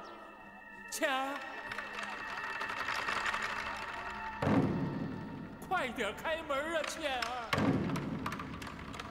开门，快开门啊！倩儿，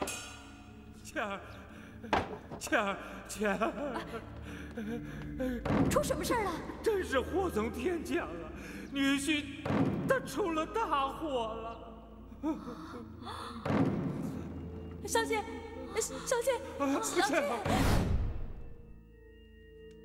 千娘，看你也是个与世无争的人呐，怎么会平白无故与人结怨呢？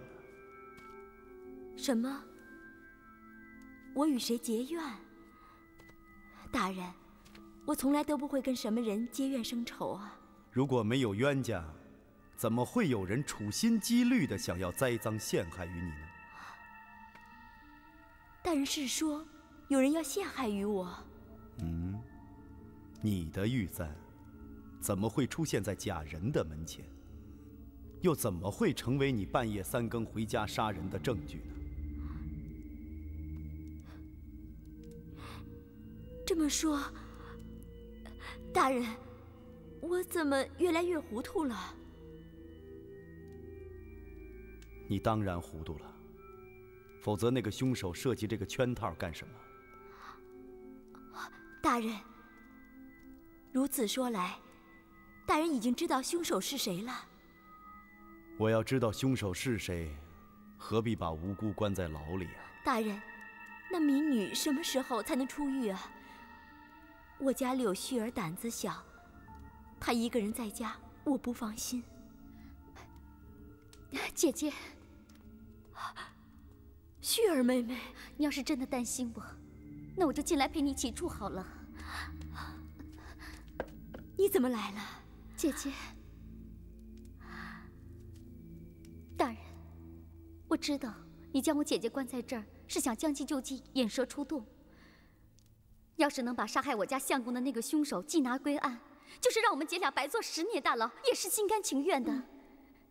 只是恳请大人能让我天天来陪陪姐姐。好，大难临头还能不离不弃。本官准你们就是。谢谢大人，谢大人。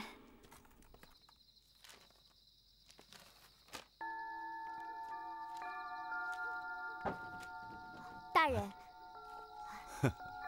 我说是谁呢？敢半夜3更进我的阎罗殿？跟大人久了，兔子胆子都大了。是吗？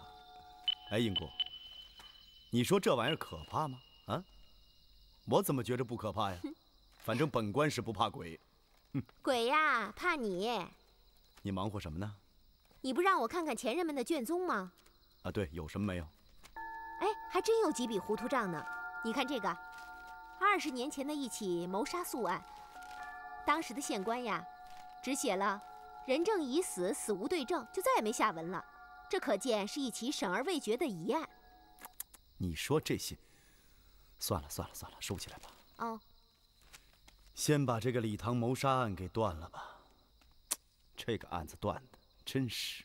哎，英姑，你看看本官脸上有没有你说的那个什么难字儿啊？大人，你脸黑的时候才有那个字儿呢。现在脸不黑是吧？阿青，宋大人，难道怀疑小女有作案嫌疑吗？啊，别担心，老员外。嫌疑仅仅是嫌疑，未经检验，都不能做定数。好，这就好。宋大人呐，老朽想问问，官府凭什么说小女涉嫌此案呢？员外，你认识不认识这只簪子？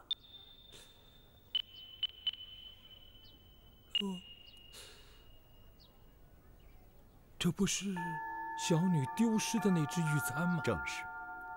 老员外能不能够想起这只簪子是在何时何地丢的？哎呀，这个我可就记不准了。请吧，宋大人。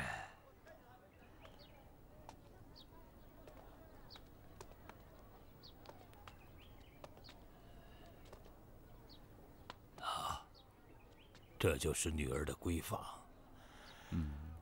哎呀，自从女儿出嫁以后，就再没有人住过呀。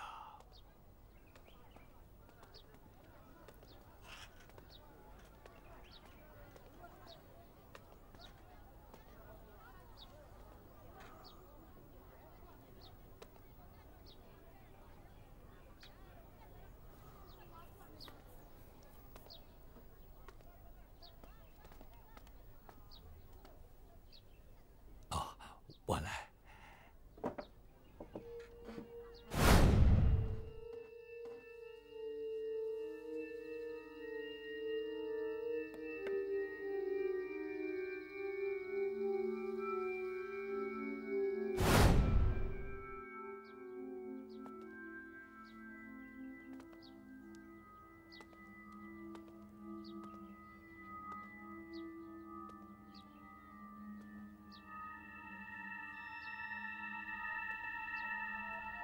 李唐随身带着300两银子回家这件事，还有什么人知道？不会吧？不会。我给李唐300两纹银的时候，客人早已散尽，就剩下李唐、我还有我的女儿，就我们3个人知道。员外，莲子羹做好了。宋大人，尝尝我们家厨娘的手艺，别具一味。老员外何必这么客气呢？不错，确实不错。好，你先下去吧。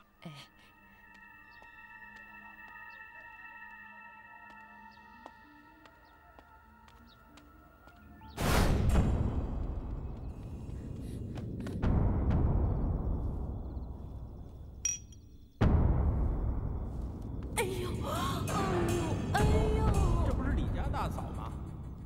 哎，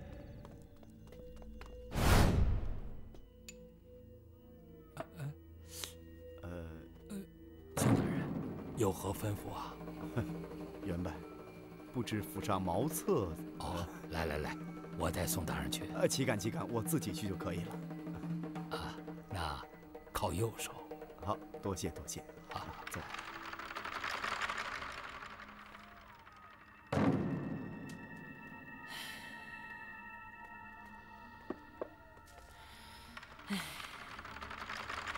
老厨娘长吁短叹，不知为了何事啊？我可什么也没说呀。我尝了您做的莲子羹，味道确实不错。你是什么时候来何府做厨娘的？嗨，几十年了。那这么说，那何府除了你之外，还有一位厨娘？没有新来的厨娘。不对呀，我分明听你家小姐讲，还有一位厨娘的。怎么可能啊！小姐是我一手抱大的，她怎么能说我是新来的厨娘呢？案发当日晚，你可给员外送过莲子羹啊？送莲子羹？没有啊。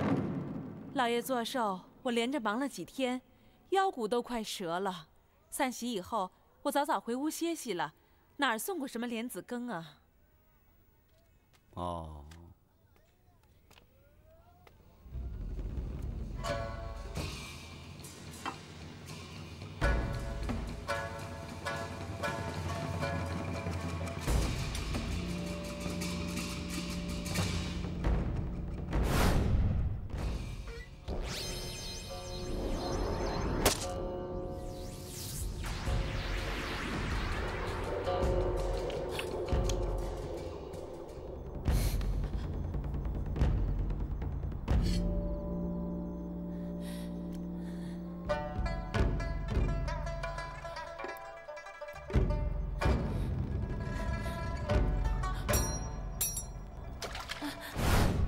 大人，究竟是谁杀了我家姑爷？你说呢？我要是知道，还问大人您吗？厨娘，既然你说你家小姐是被你抱大的，那么对你家小姐自然就很了解了。照你看，你家小姐有没有可能做这个谋害亲夫的？不，我家小姐心地善良，根本不会谋杀亲夫的。再说，姑爷遇害那天，小姐也没有回去啊。可是有人看见你家小姐半夜3更潜回府中。不，那人绝对不是小姐。对，是一个大脚女人。啊，我要不是这双大脚，也不会在这儿干一辈子厨子啊。再说，大脚女人也不一定会杀人呢。大人，您是怀疑我？厨娘，既然你跟你家小姐情感这么深，自然是不会嫁祸你家小姐的，对吗？什么？有人要嫁祸我家小姐？不仅有人看见她潜回府中，而且还有这只簪子为证。啊，有这等怪事儿？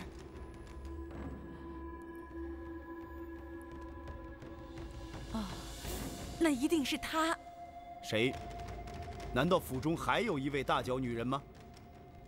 对，那是个半男不女的人。那天半夜，老身突然闹起肚子，想上茅房，却见小姐。小姐，你往哪儿去呀？小姐，啊！这么说，那天晚上你看到的根本不是你家小姐，而是另外一个男人。原来，大人早已知道是个男人。这个善扮女装的男人是谁？那天老爷做寿，请来个戏班子，他是戏班子里的一个名优。戏班子住在什么地方？我不知道。打扰了。顺便问一下，厨房里丢了什么东西吗？没有啊。你看，刀架上的刀应该是满满的，为什么少了一把？哦，那天员外做寿，人多手杂，丢了一把剔骨的尖刀。丢在什么地方？我要是知道，那还能丢吗？哎，戏班？不知宋大人找那个戏班干什么？员外，戏班中有一个善扮女装的男优，有重大的作案嫌疑。哦，竟有这样的事儿！不知员外可知道这个戏班住在什么地方？知道，他们经常在郊区的一个破庙里落脚。宋大人，您得赶快去，可别让杀害我女婿的凶手他给跑了呀！放心吧，员外，他跑不了。告辞。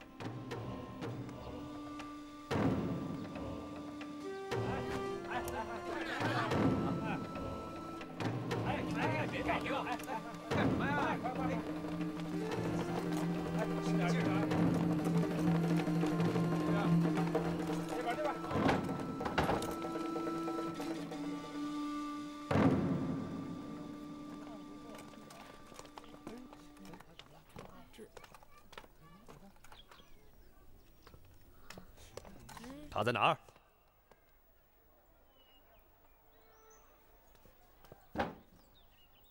谁呀？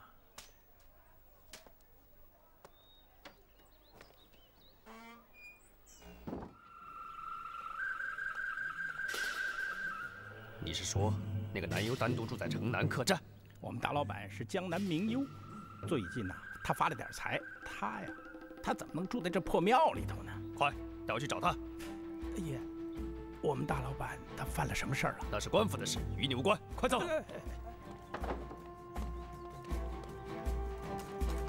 他就这儿。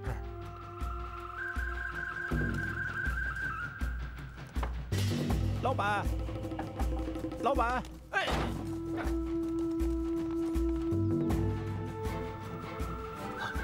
大人。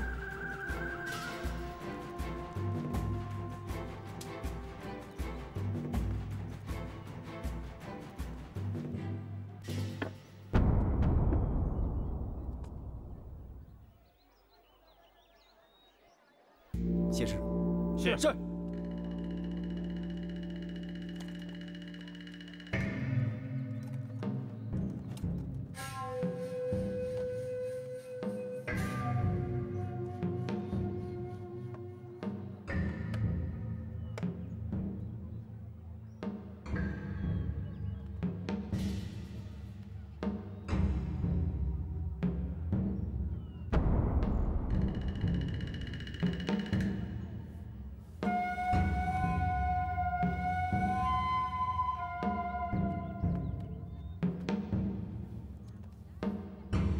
验，死者口眼开，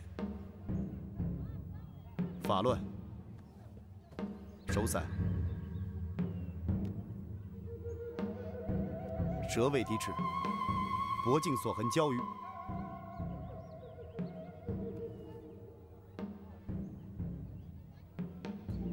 真是不可思议！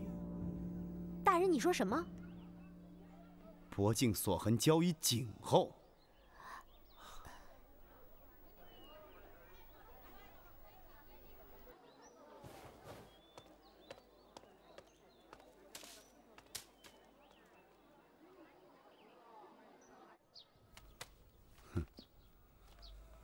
其实凶手早就露出很多破绽了，因为咱们相信了一句话呀，“虎毒不食子”嘛，才使本案误入歧途。不过这个男优一死，我现在倒是更信另外一句话了：“人心险于山川。”那个旧货店老板假人前来报案，说他看见了倩娘，并捡到了玉簪，这就使倩娘根本摆脱不了杀人的嫌疑。可经咱们现场检验呢，他看见的根本不可能是倩娘，是别人假扮的。这男优一死，倒是足以见得呀，这个假扮倩娘并丢失玉簪的人，就是这个男优。大人，你说那个男优谋杀李唐，是不是为了谋取那300两银子？要是为了300两银子，他何必假扮倩娘呢？又何必偷那个玉簪呢？用他假扮倩娘杀人嫁祸的，显然还另有其人。那男优还不是真凶？男优绝不是本案的真凶。可是他为什么自杀呢？谁说他是自杀？明摆着是他杀。大人，何员外求见。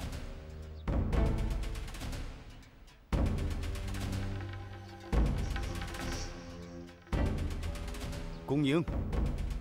员外大驾光临，有失远迎啊！哟，宋大人如此说，真是折杀老夫了。大人是百姓的父母青天，老夫不过是一介草民呐。话不能这么说，员外。您虽身不在仕途，但富甲一方，宋某也不敢不尊呐。请。南友已经自尽身亡，那他罪有应得。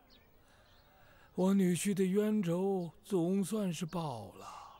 老朽今日是想领小女回家呀。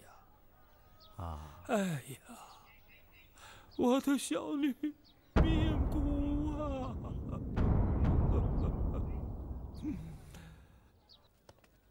宋大人，老朽的意思是，那南友一死，小婿的案情也就真相大白了。那小女也尽可脱险了。员外，你怎么就知道真相大白了呢？难道那个南友没有悬梁自尽吗？南友是悬梁自尽了，可是这跟女儿涉嫌杀人是两回事，不可做同论的。那难道不是那南友，乔扮小女，杀人越货吗？是啊，可是他已经死了，死无对证啊。啊，那照此说，除非男友死而复生，小女便永无脱险之日了吗？那就看本官能不能够弄清楚一件事了。什么事？员外，那南幽不是你府上的人，他是怎么得到那根玉簪的呢？哎呀，那南幽趁小女熟睡之际，从窗口探手进去盗取玉簪，那也是情理之中啊。哦，那就是你女儿睡得太沉了。一定。不过话又说回来了，员外，你如此怜爱你的女儿，足见一颗父母之心，宋某是非常钦佩啊。哎呀，宋大人你是不知啊，老夫就这么一个女儿，她母亲死得又早，她是把我既当爹又当娘啊。小婿这么一死，我的女儿也要守寡终生啊！我们毕竟是亲生骨肉啊！对呀，你们是亲生骨。宋大人，您这是？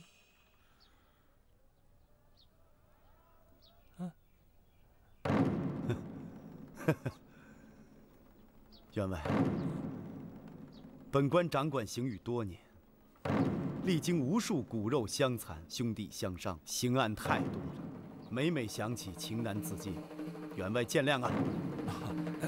哪里呀，老朽也久有耳闻，说宋大人抚良善甚恩，临豪华甚威呀。今日一见，宋大人的官德引人可敬啊。宋大人，您公务繁忙，老朽告辞。等一下，员外，还有几件事情想问问您。请讲。案发当日，你跟你的女婿李唐好像签过一纸合约，有这么回事吗？让我想想。不用想了，员外。合约上写的是，如果在半年之内，如果李唐开不起这个酒馆的话，他就得把整个李氏庄园交给你，是这样吗？是啊，是有过这么一纸协约呀。可那是老夫想断其后路，迫使小婿收心进取。我呀，只是写写而已，从未当真呐。原来如此。员外请办，赵捕头送客。是。告辞。不送。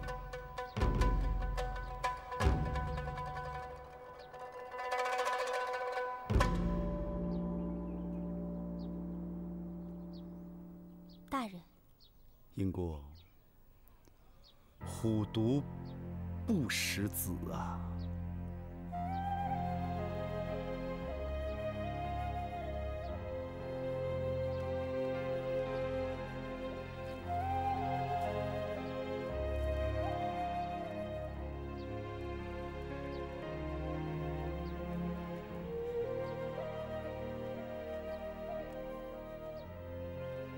大人，你泡泡脚吧。不泡。英国，你还记得太平县那位老母亲吗？这才过去多久啊？我当然记得了。那位老母亲为了自己的儿子做伪证，要把他推上断头台，那是为了解除自己儿子无休无止的酷刑啊！今天居然有这么一位父亲要把自己的女儿推上断头台，为的是一座庄园，你信吗？我不信。为什么？虎毒不食子，我当然不相信了。别说你不信，连我都不信。不过这个李府谋杀案，让人不得不信呐。大人，莫非你怀疑何员外？你们还记得何员外初次见本官的情景吗？那天我把柳絮儿缉拿归案，他急匆匆跑来见我，口口声声说要让我缉拿真凶，可是对狱中的柳絮儿呢，只字不问。有意无意之间，倒好像是要告诉我，他的女儿在案发当夜神色异常。小女虽然留在了家中，可我看她心神不定，那第二天都懒得去梳理头发呀。哦，还把梳发的一只玉簪不知丢在了哪里。都怨我呀，都怨我呀。为什么要说这些话呀？啊，不过是把我的疑点转到他女儿身上就是了吗？那天在和府，我问他，我说那只簪子如何在当夜丢在贾人家门前的呢？一个嫌疑人的亲生父亲居然就是这么回答的。这么说，难道小女她……不会的，不会的，绝不会的，绝不会的。虽然是没有把话说完呢，不过是向我暗示罢了。他的女儿是有可能在3更半夜潜回家中去的。紧接着，又说出了一段那么意味深长的话。哎呀，苏大人呐，老朽早知他们夫妻2人久来不和呀。但是我敢说，小女绝不会做出谋杀亲夫的事情来。英主，他说倩娘和李唐向来关系不和，这对倩娘涉嫌杀人是多不利的证词啊！一个老商人会连这个都想不到，无非是想告诉本官，他的女儿是有杀人动机的，就是了。哎，英姑，大人，英姑她……去把她追回来。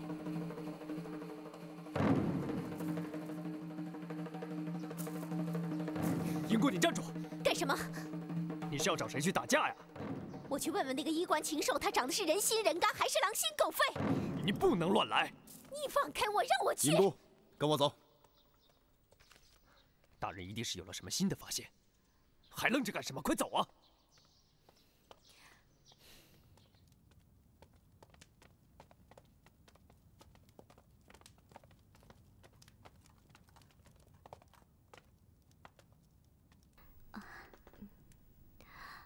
哎，大姐，你看，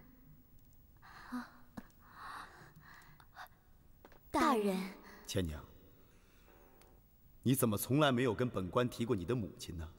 家母在我还年幼时就不在了。令慈是怎么死的？大人，这和本案有关吗？有关系，兴许还有很大的关系。姐姐，大人想知道，你就说吧。大姐，事到如今，你要想本案真相大白，就不应该再对宋大人隐瞒什么。不，我不是隐瞒，我的确不知道，这是我们何家的一个秘密，我什么都不知道。既然你什么都不知道，家母是自缢身亡的。因为什么？厨娘没有告诉我，她说她要把这个秘密带到棺材里，也不会让我知道。你就没问过你父亲吗？我问过，可是我父亲，我一提起他就哭了，哭得那么伤心。我不忍心看到父亲伤心，所以就再也没提起过。你母亲的坟墓在什么地方？在和氏镇北山。哦，对了，有个事儿一直没在意，你父亲的名讳是什么？家父单名一个魁字。何魁？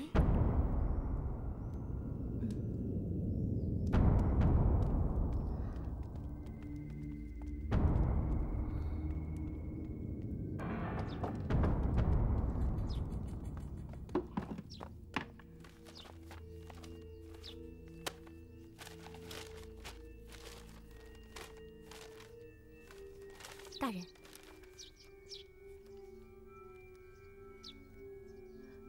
果然是他。那句俗语怎么说的？蒙嘎拉拉使天会亮。大人，你记性可真好，过眼不忘。我不过是永远记着一件事儿。什么事儿？疑点。当年你撇下不满3岁的亲生女儿，撒手而去。可小姐她命苦啊。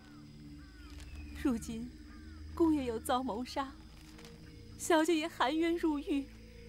其实，我心里明白，那一定是河贼，他又在作恶了呀。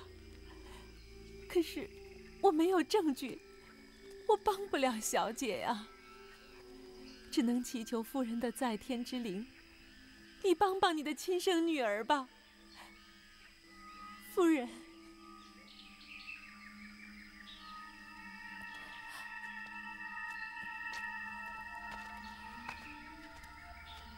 大人，厨娘，俗话说，人走茶凉啊。能对20几年前的老主人还有这份情谊，足让宋某感动啊！大人偷听了老身的话？不是，是风把你的话刮到我们的耳朵里的。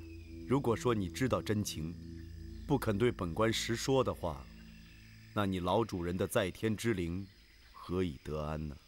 大人真的能为我家主人伸冤吗？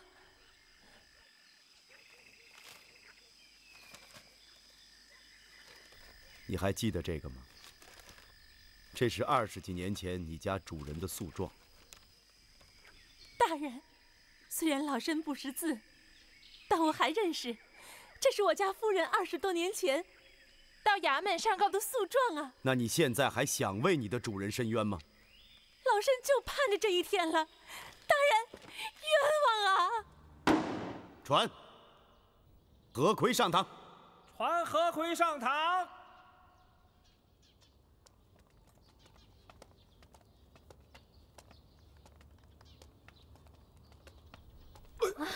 父亲，父亲，父亲，倩儿，唉，为父老喽。倩儿啊，你受苦了。何员外，难怪老员外如此喜欢结交戏子名优啊！原来你自己就是个擅长演戏的高手啊！啊，宋大人呐，我听你这话可是弦外有音呐。老夫秉性愚钝，我听不懂啊，听不懂啊。25年前开场的好戏，不知今日可否收场啊？宋大人，这话从何说起呀？我看就从你杀死倩娘的丈夫李唐说起吧。家父不是男优所杀，怎么会是？倩娘，那个男优不过是个善于扮女装的戏子罢了，而真正的凶手，恐怕是这位所谓的父亲才对吧？岂有此理！难道我亲手杀了我自己的女婿，就是为了要盗取我自己资助给他的那区300两纹银吗？当然不会是为了300两银子。何员外的贪心何止300两？那300两不过是你设下的一个诱饵。你想要的是李家的整个庄园吧？千娘，这么多年了，你就没有想过，一向爱财如命的父亲怎么会轻易把钱借给别人？荒唐！果然是荒唐。何员外，区300两银子，你就得到了整个一座庄园的契约。这事儿我早给宋大人你说过了，那张字据不过是写写而已。不错，如果李唐夫妇健在的话，那张契约只能是写写罢了。但如果你要想把它兑现呢，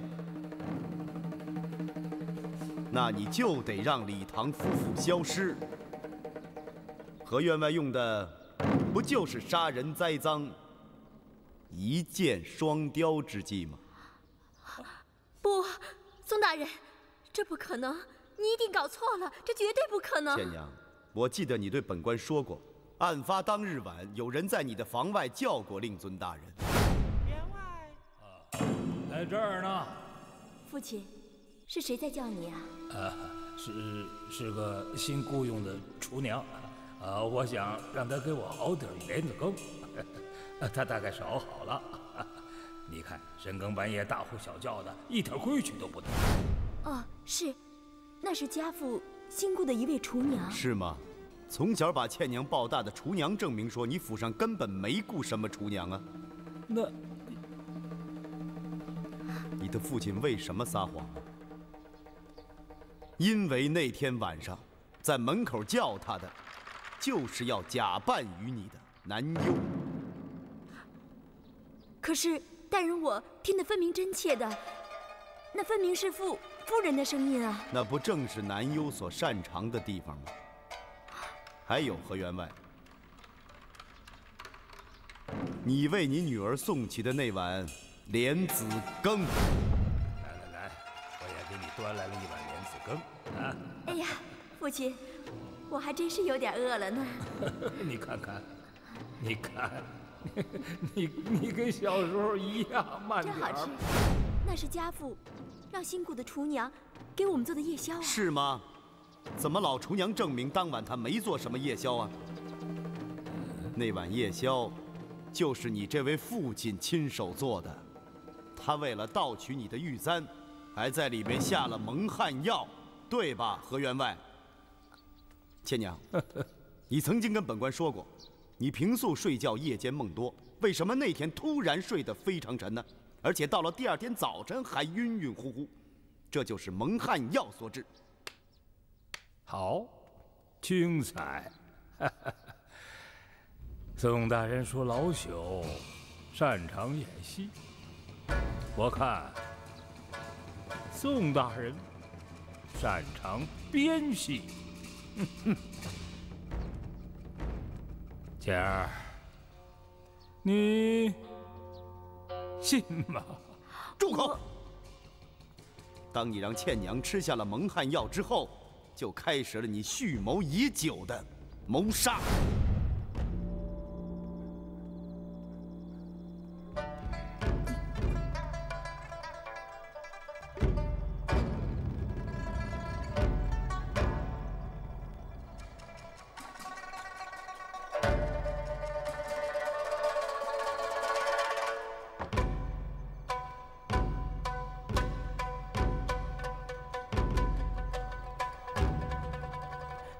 员外，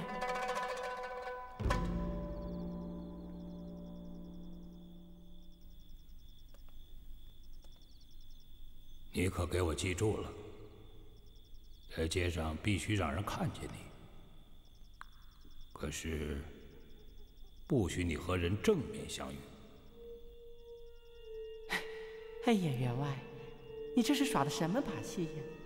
不如和我说清楚了。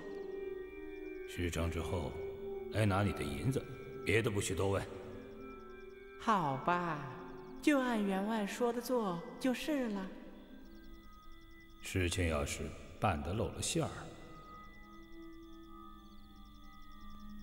怕你今后活的就不那么自在喽。嗯？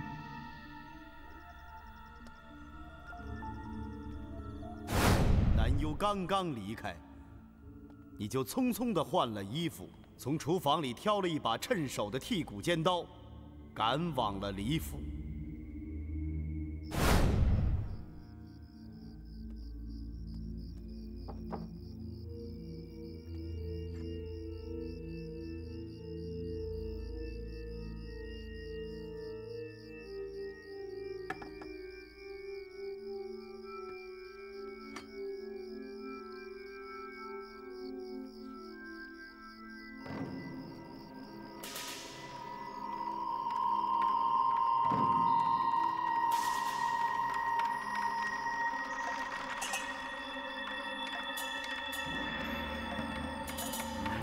慢走啊！走了，走了。哎，小心啊！留步啊！慢走啊！告辞。慢点走，小心点。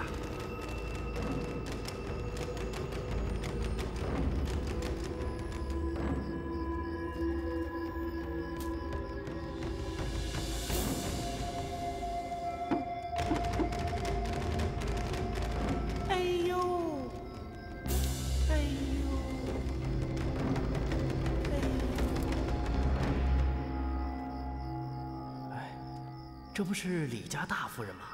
摔疼了吧？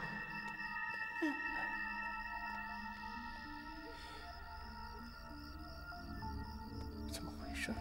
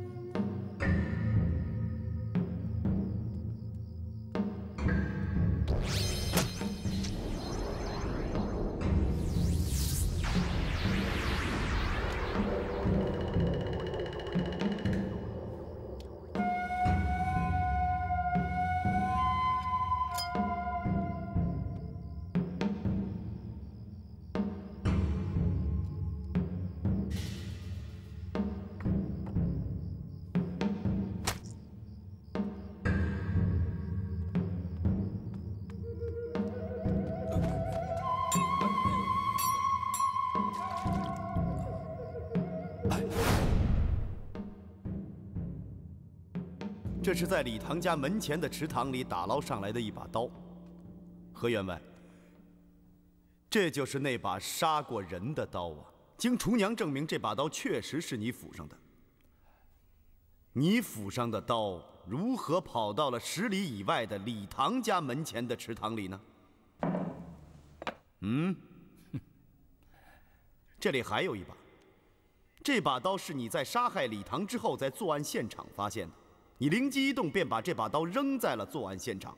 你的意思是，有意让官府怀疑杀人者是他李府的人。但是你没有想到的是，这把刀在作案当夜是在柳絮儿的手上，而柳絮儿连夜出逃，这样就是你想栽赃欠娘的弃刀之计，反而使柳絮儿涉险。因为你只有除掉他们夫妇，才能凭借你手上那张字据得到整个李府庄园，而柳絮儿呢，根本无法改变李唐在生前签过的字。所以，当我把柳絮儿缉拿归案以后，你就急匆匆跑到我这儿来，有意向我暗示，凶手是你的女儿。我的女儿也曾抱怨过我。说我给他做定了终身。冤枉！天大的冤枉！男友已经畏罪自杀。宋大人，你可以任意编造，欲加之罪，何患无辞？欲加之罪，那男优不是畏罪自杀，是你杀人灭口吧？所憾的是你弄巧成拙。不过说句心里话，员外，要不是你自作聪明，我还真不敢怀疑被杀者。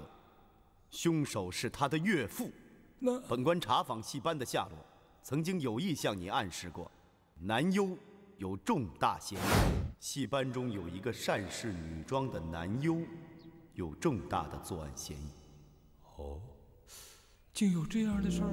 不知员外可知道这个戏班住在什么地方？知道，他们经常在郊区的一个破庙里落脚。宋大人，你得赶快去啊，可别让杀害我女婿的凶手给他跑了呀！放心吧，员外，他跑不了。你明明知道那个男优一个人住在客栈，偏偏把我指向破庙。等我们的捕快赶到破庙之前，你已经偷偷地去过了客栈，对吧，何员外？谁呀？我呀。哎呦，是员外呀！你今天怎么有时间来看我呀？你这个地方还挺僻静啊！哎，员外，我这儿正好有2壶好酒，我陪你呀，喝一点。哦。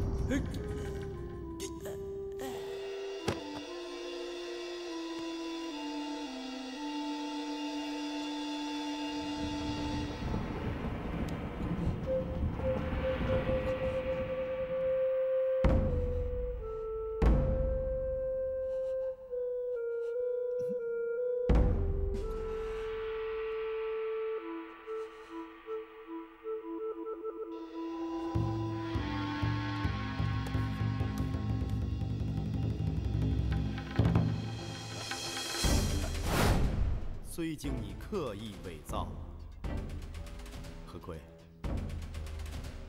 假的东西就是假的，如何能够经得起仔细检验呢？自杀，凡自缢身死者，脚下所踏之物一定是高于悬空处，而明优脚下那条椅子离他的双脚足足差了3寸。这是其一。其二，凡自缢身死者，脖上所痕长不过9寸，而且上交于左右耳后，眼合、唇开、舌抵其齿，而那明优脖子上的所痕呢，1尺半，还是交于颈后，头散发乱，舌未抵齿。其三，凡自缢身死者，脖上所痕或呈深紫，或呈淤青。而那位男优脖子上居然有2道锁痕，一道是黑的，上面一道居然是白的，因为下面那道是被你勒死所致，而上边那道为什么是白的呢？因为人已经死了，血行不通，再往房梁上一挂，那就是白的。以上3点，足以证明男优不是自杀，而我们看到的所谓现场，不过是你伪造的。何员外，高抬贵手，把你的右手抬起来。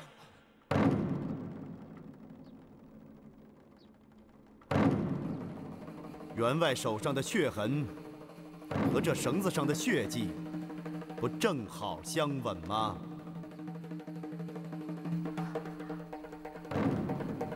大人，小女子有一事不明。讲。如果说何员外狠心杀死了自己的女婿，可是俗话说得好，护犊不食子啊，他怎么忍心谋害自己的亲生女儿呢？正是啊，大人。民女受屈，绝无怨言。可是，大人凭什么推断杀人凶手就是我父亲呢？他毕竟是我的生身父亲啊！如果他真是你的生身父亲，那人心就太可怕，太可怕了。好在不是。千娘，他非但不是你的亲生父亲，而且还是你杀父夺母的仇人。传，带厨娘上堂。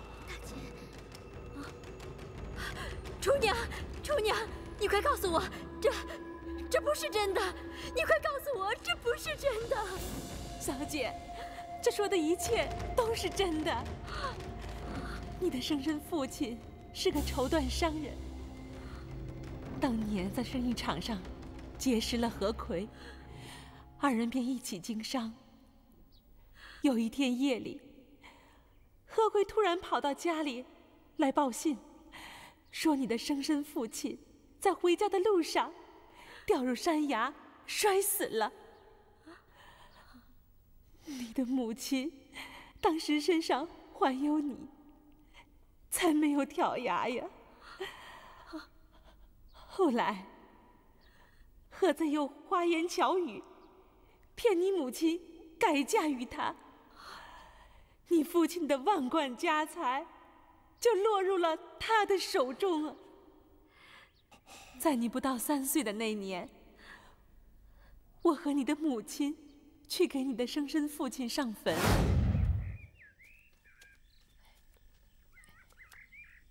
夫人，这是谁呀？不知道。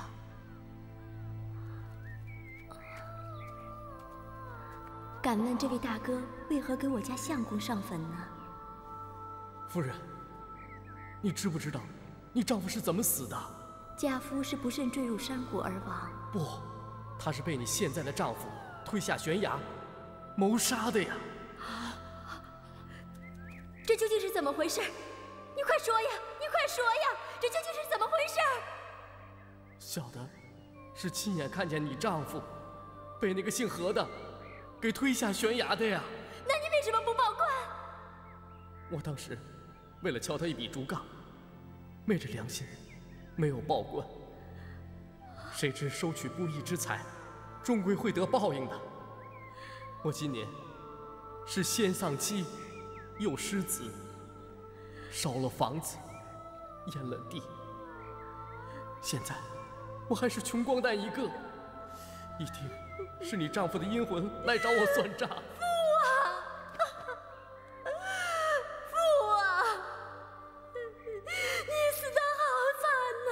夫人为了替丈夫报仇雪恨，当天就找人写了状子，到县衙去告状。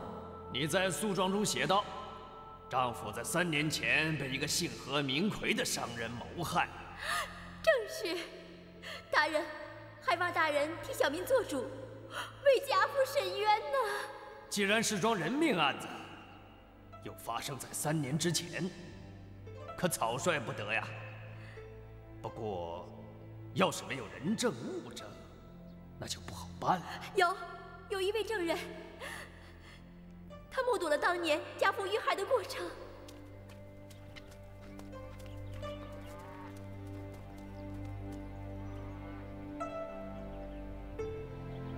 此人为何而死啊？此人暴病而亡。哼，贪不义之财的下场。带走，堂下原告。本官虽然对你深表同情，可是无奈唯一的证人已经暴毙身亡，死无对证。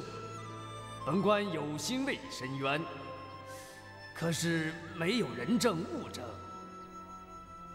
我已爱莫能助啊！退堂。夫人和我告状无门，心里还牵挂着不满3岁的小姐，我们就只能回家。就在那天晚上，夫人，你叫我。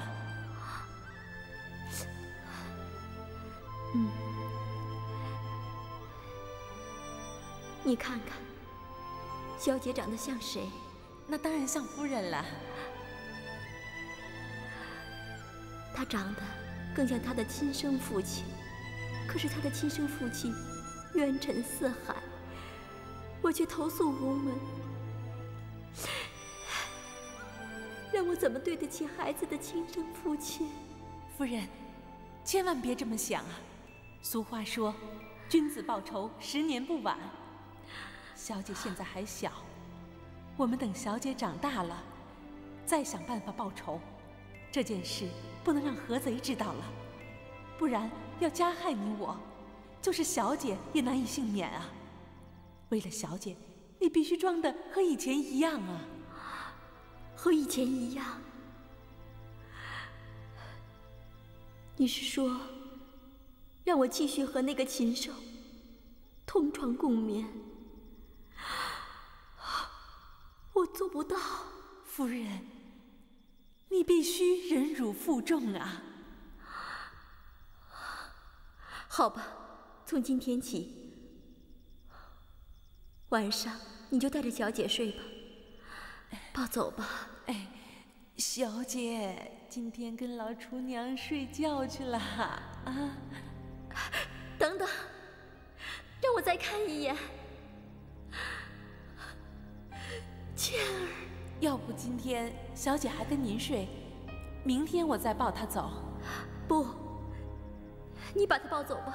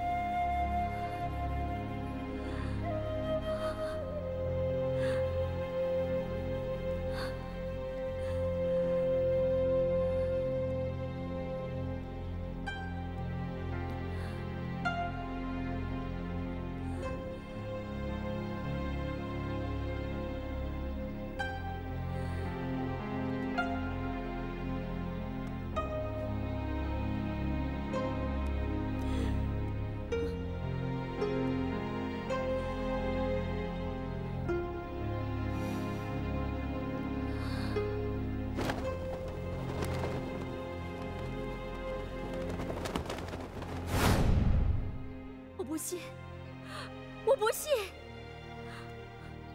厨娘，我们何家待你不薄，你为什么要编排出这些谎言，来败坏我们何家的名声呢？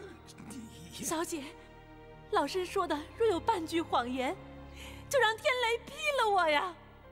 钱娘，这里有你母亲当时投诉宫门的诉状，上面有“人证已死，死无对证”8个字，你可以看一下。没想到啊，25年前的一桩冤案，今天昭然若揭。小姐，这一切都是真的。25年了，25年，我不敢告诉你真相啊，就怕你知道了真相，何贼他要加害于你呀。那你说我非他亲生？你可有证据？我就是证据。你不，厨娘，你老了，你糊涂了。你说的不是真的。钱娘，本官稍时就给你出示证据。倩儿，看看他到底能拿出什么证据？启禀大人，卑职奉命取来尸骨。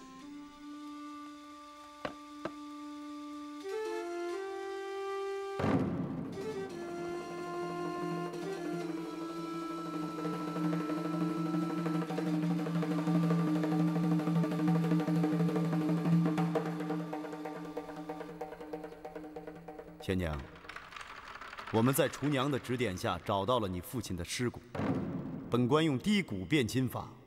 我们看看到底谁是你的亲生父亲。这怎么验啊？在你的手指上取几滴鲜血，滴在此骨上。如果是亲生，便能沁入骨内；否则便不能。你不妨试试。宁国在。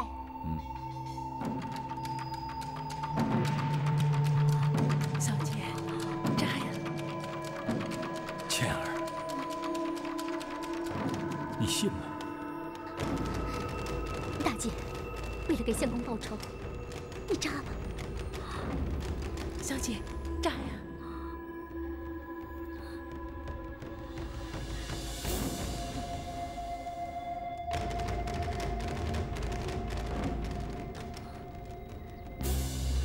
大姐，扎呀！小姐，扎呀！扎吧，快扎呀！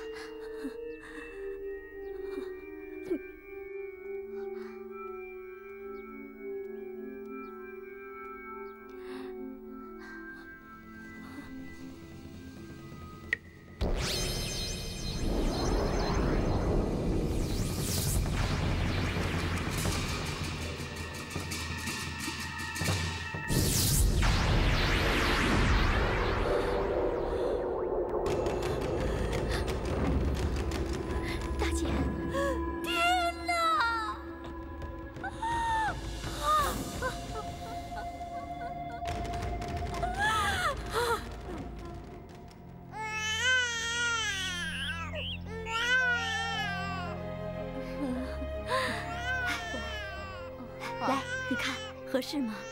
看看，好看吗，大姐？谢谢。旭儿，你为咱们李家后继有人，相公他在九泉之下也可以瞑目了。